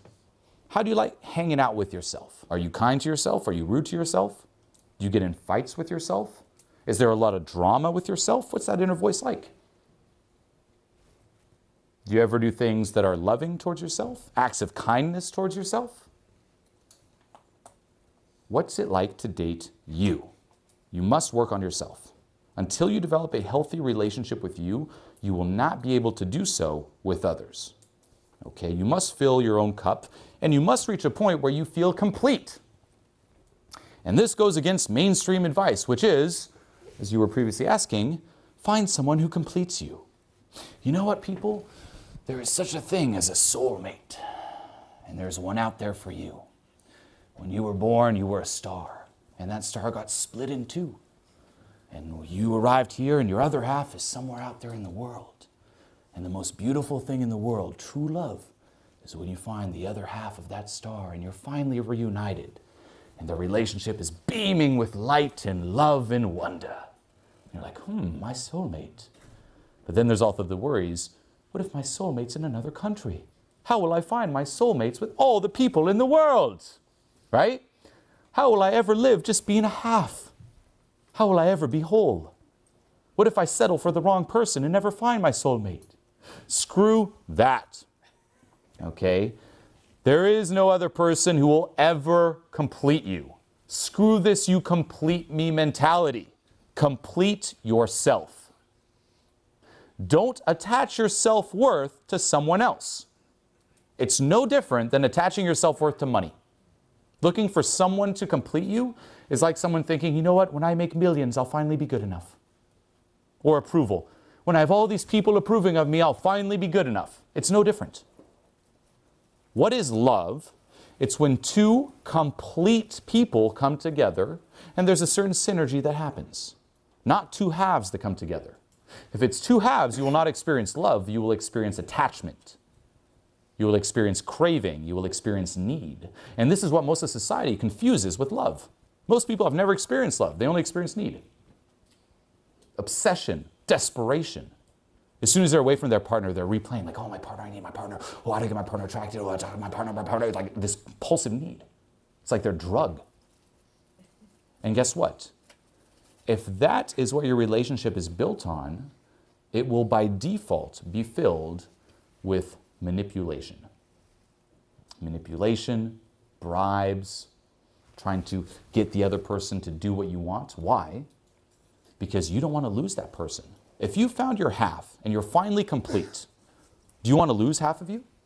No. And it won't even be consciously, but unconsciously you're going to try to find ways to keep that person there. And they're going to do the same. It won't be love, it'll be manipulation and attachment. That's what a relationship is when you come at it from a place of being incomplete, when you come at it from a place of desperation. And we're conditioned by this too. We see it in the movies, in TV shows. It's all this attachment and craving, but that is toxic. Let it sink in. Attachment is toxic. Attaching your self-worth to another person is toxic.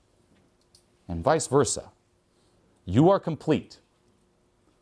And you can even sink into this perspective. Can you be okay with never being in a relationship the rest of your life? See what comes up. I'm not saying don't get into a relationship. Life is all about relationships. But what comes up sinking into that perspective? What if you never find anyone? What if you're alone the rest of your life? Can that be good enough? Can you be okay with that? If the answer is no, whatever comes up, that is something you must let go of.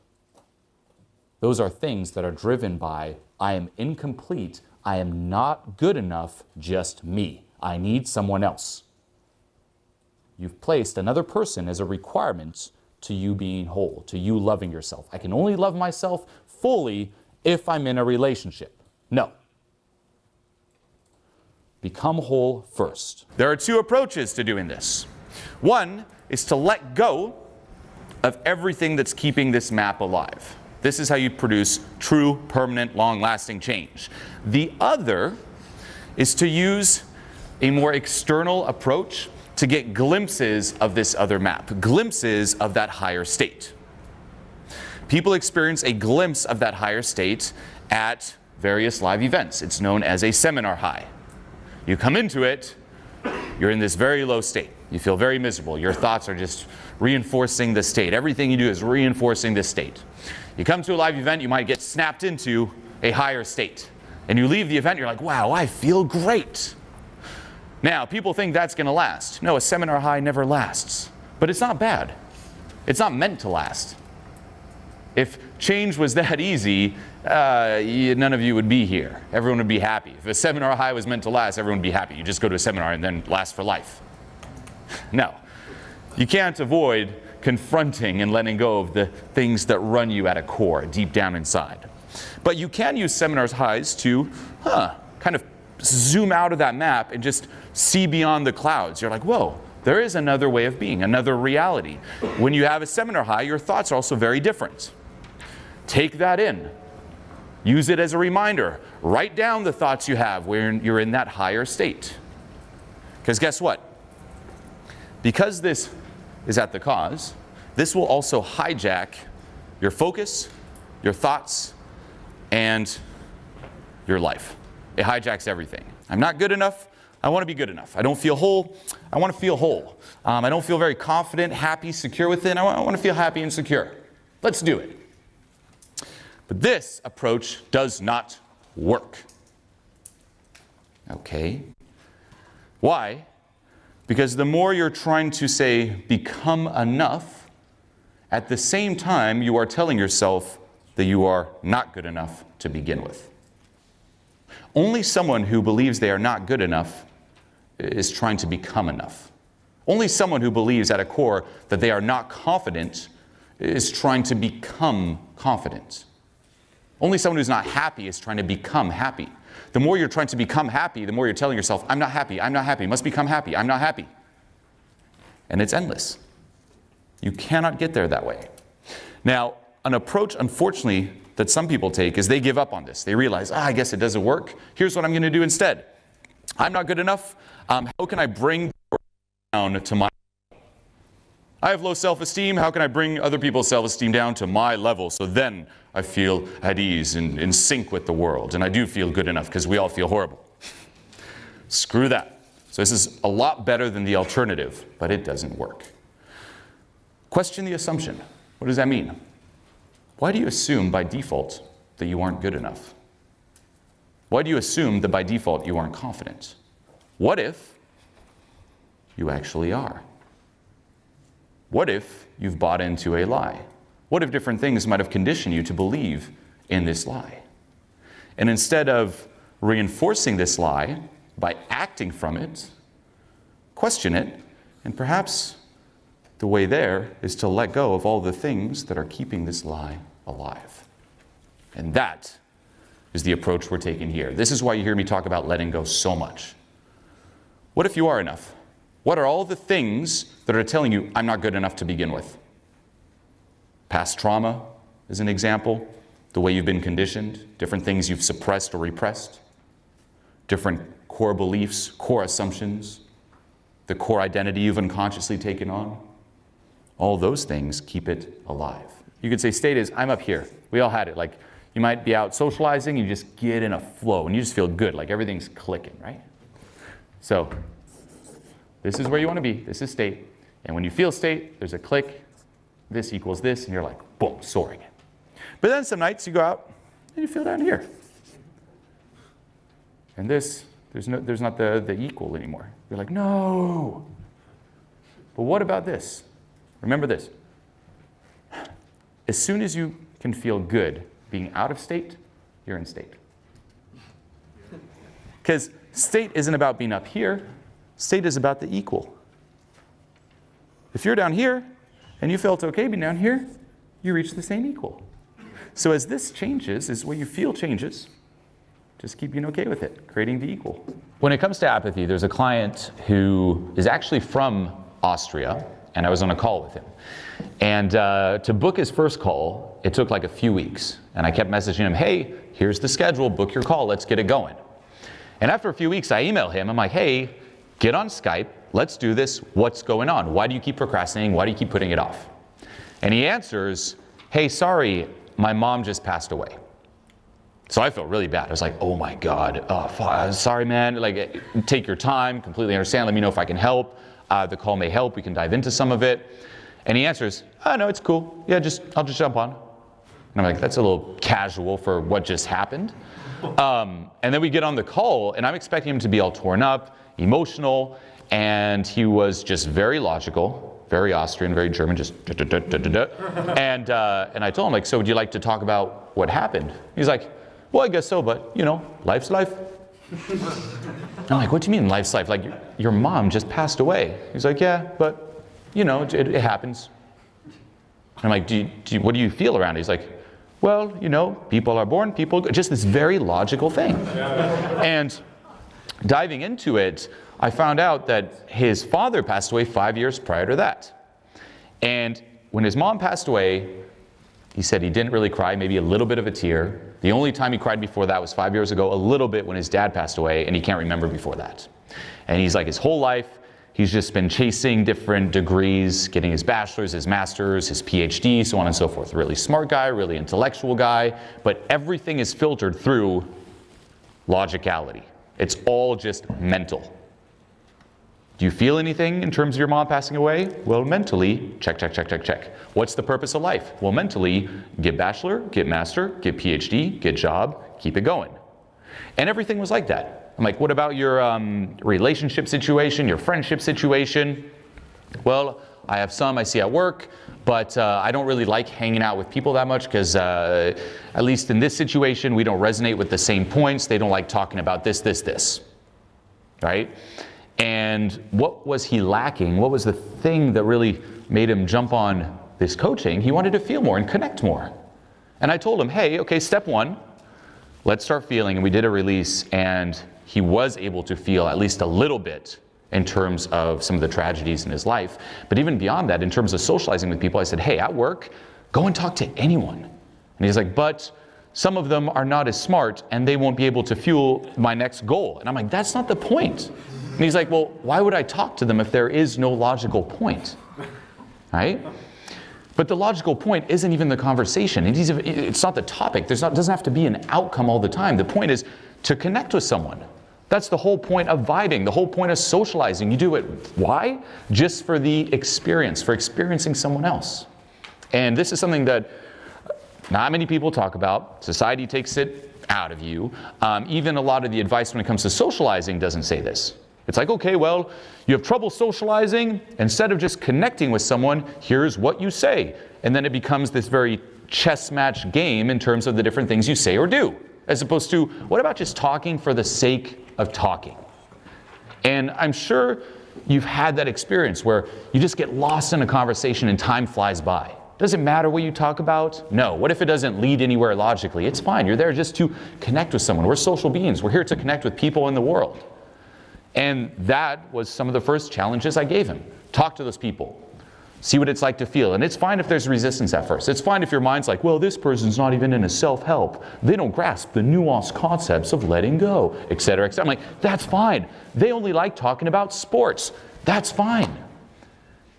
Vibe with everyone. Stop being so mental and judgmental, just filtering only that person because there's a goal. I talk to people who only talk about sports. Am I a big sports person? No. Do I know a lot about sports? No. Do I find sports the most fascinating topic? Of course not. But I love connecting with people. And that is something to dive into, okay? Get in the body, get out of the mind. There's more to life than this logical goal, outcome. Everything must have some kind of plan and must lead to the next thing and that thing. Just do things for the sake of doing things. Here's another challenge you can give yourself. Go out with some of your friends to a restaurant or a bar. Don't drink. Just sit at a table. You can get like some water or soda water. And just sit there with no purpose at all than just sitting there for 3 hours together. And just see what happens. Because what we also realize doing this audit on our life is even when we're with friends, there's usually a certain purpose. It's like, okay, well, we're here to work on our social skills. We're here to do this work task. We're here to learn this, to talk about this. What about just sitting there and just staying there with no point to it? And it'll feel really weird at first, really awkward. But with time, you'll start getting a feel for, just talking to talk. The purposeless talk in a beautiful way.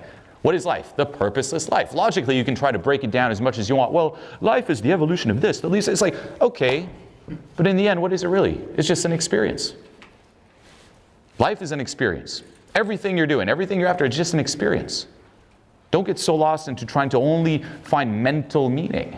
Find experiential meaning. Even in terms of different goals and outcomes that you're after. By all means, go for it.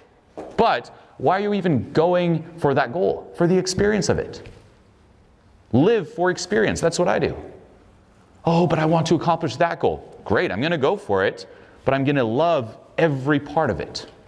including the contrast. And this is something I personally remind myself of all the time. The ups and downs are what make the experience of life life. That's what makes it captivating and worth living. We all think logically, we want everything to go according to plan and be great. But if that were to happen, we would be in complete apathy. We wouldn't feel. That's what makes life pointless, if everything just went according to plan. It was just flat, flat, flat, flat, flat. So embrace the ups and downs. Are some of the downs horrible? Of course. You know? But feel your way through it. Think of it as, it's not my it's like eating the vegetables off, as a kid. It's like, it's not my favorite, but it adds the contrast. And guess what? It is what it is. You have a choice. Is life always fair? Not necessarily. Does a lot of really messed up things happen in life? Of course. But as it is now, it's like that's what it is. You can resist it and hate it and give up and withdraw, or you can just roll with and ride, roll with the punches. You have all eternity to be dead.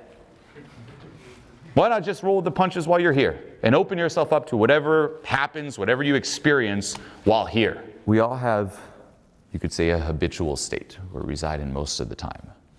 For you two, for example, you're right here. Okay?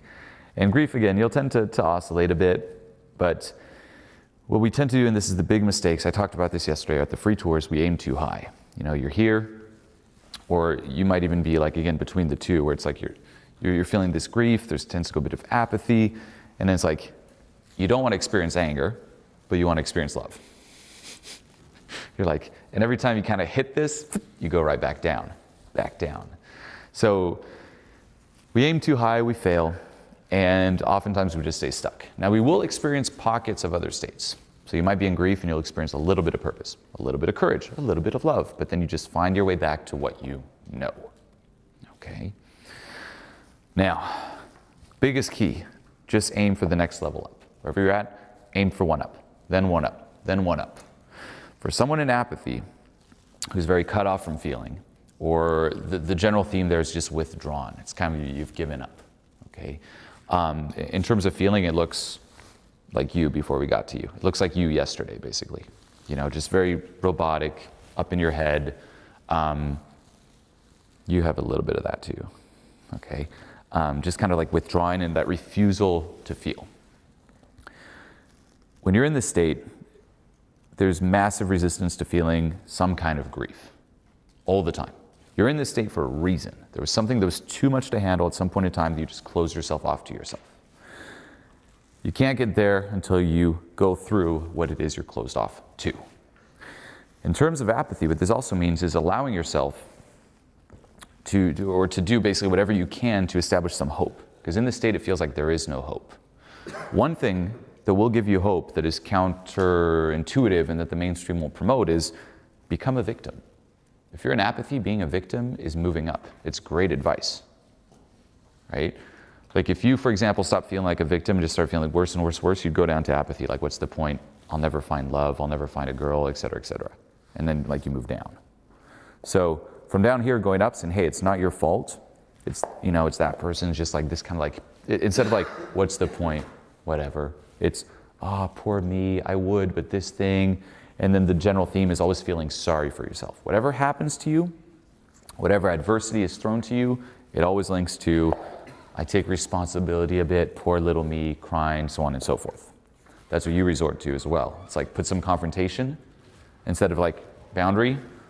There's that pull towards feeling sorry for yourself. People have that when they get rejected as well. It's like you go out, you say hi to someone rejected, and you're just crushed. It's like you play a video game and like you fail.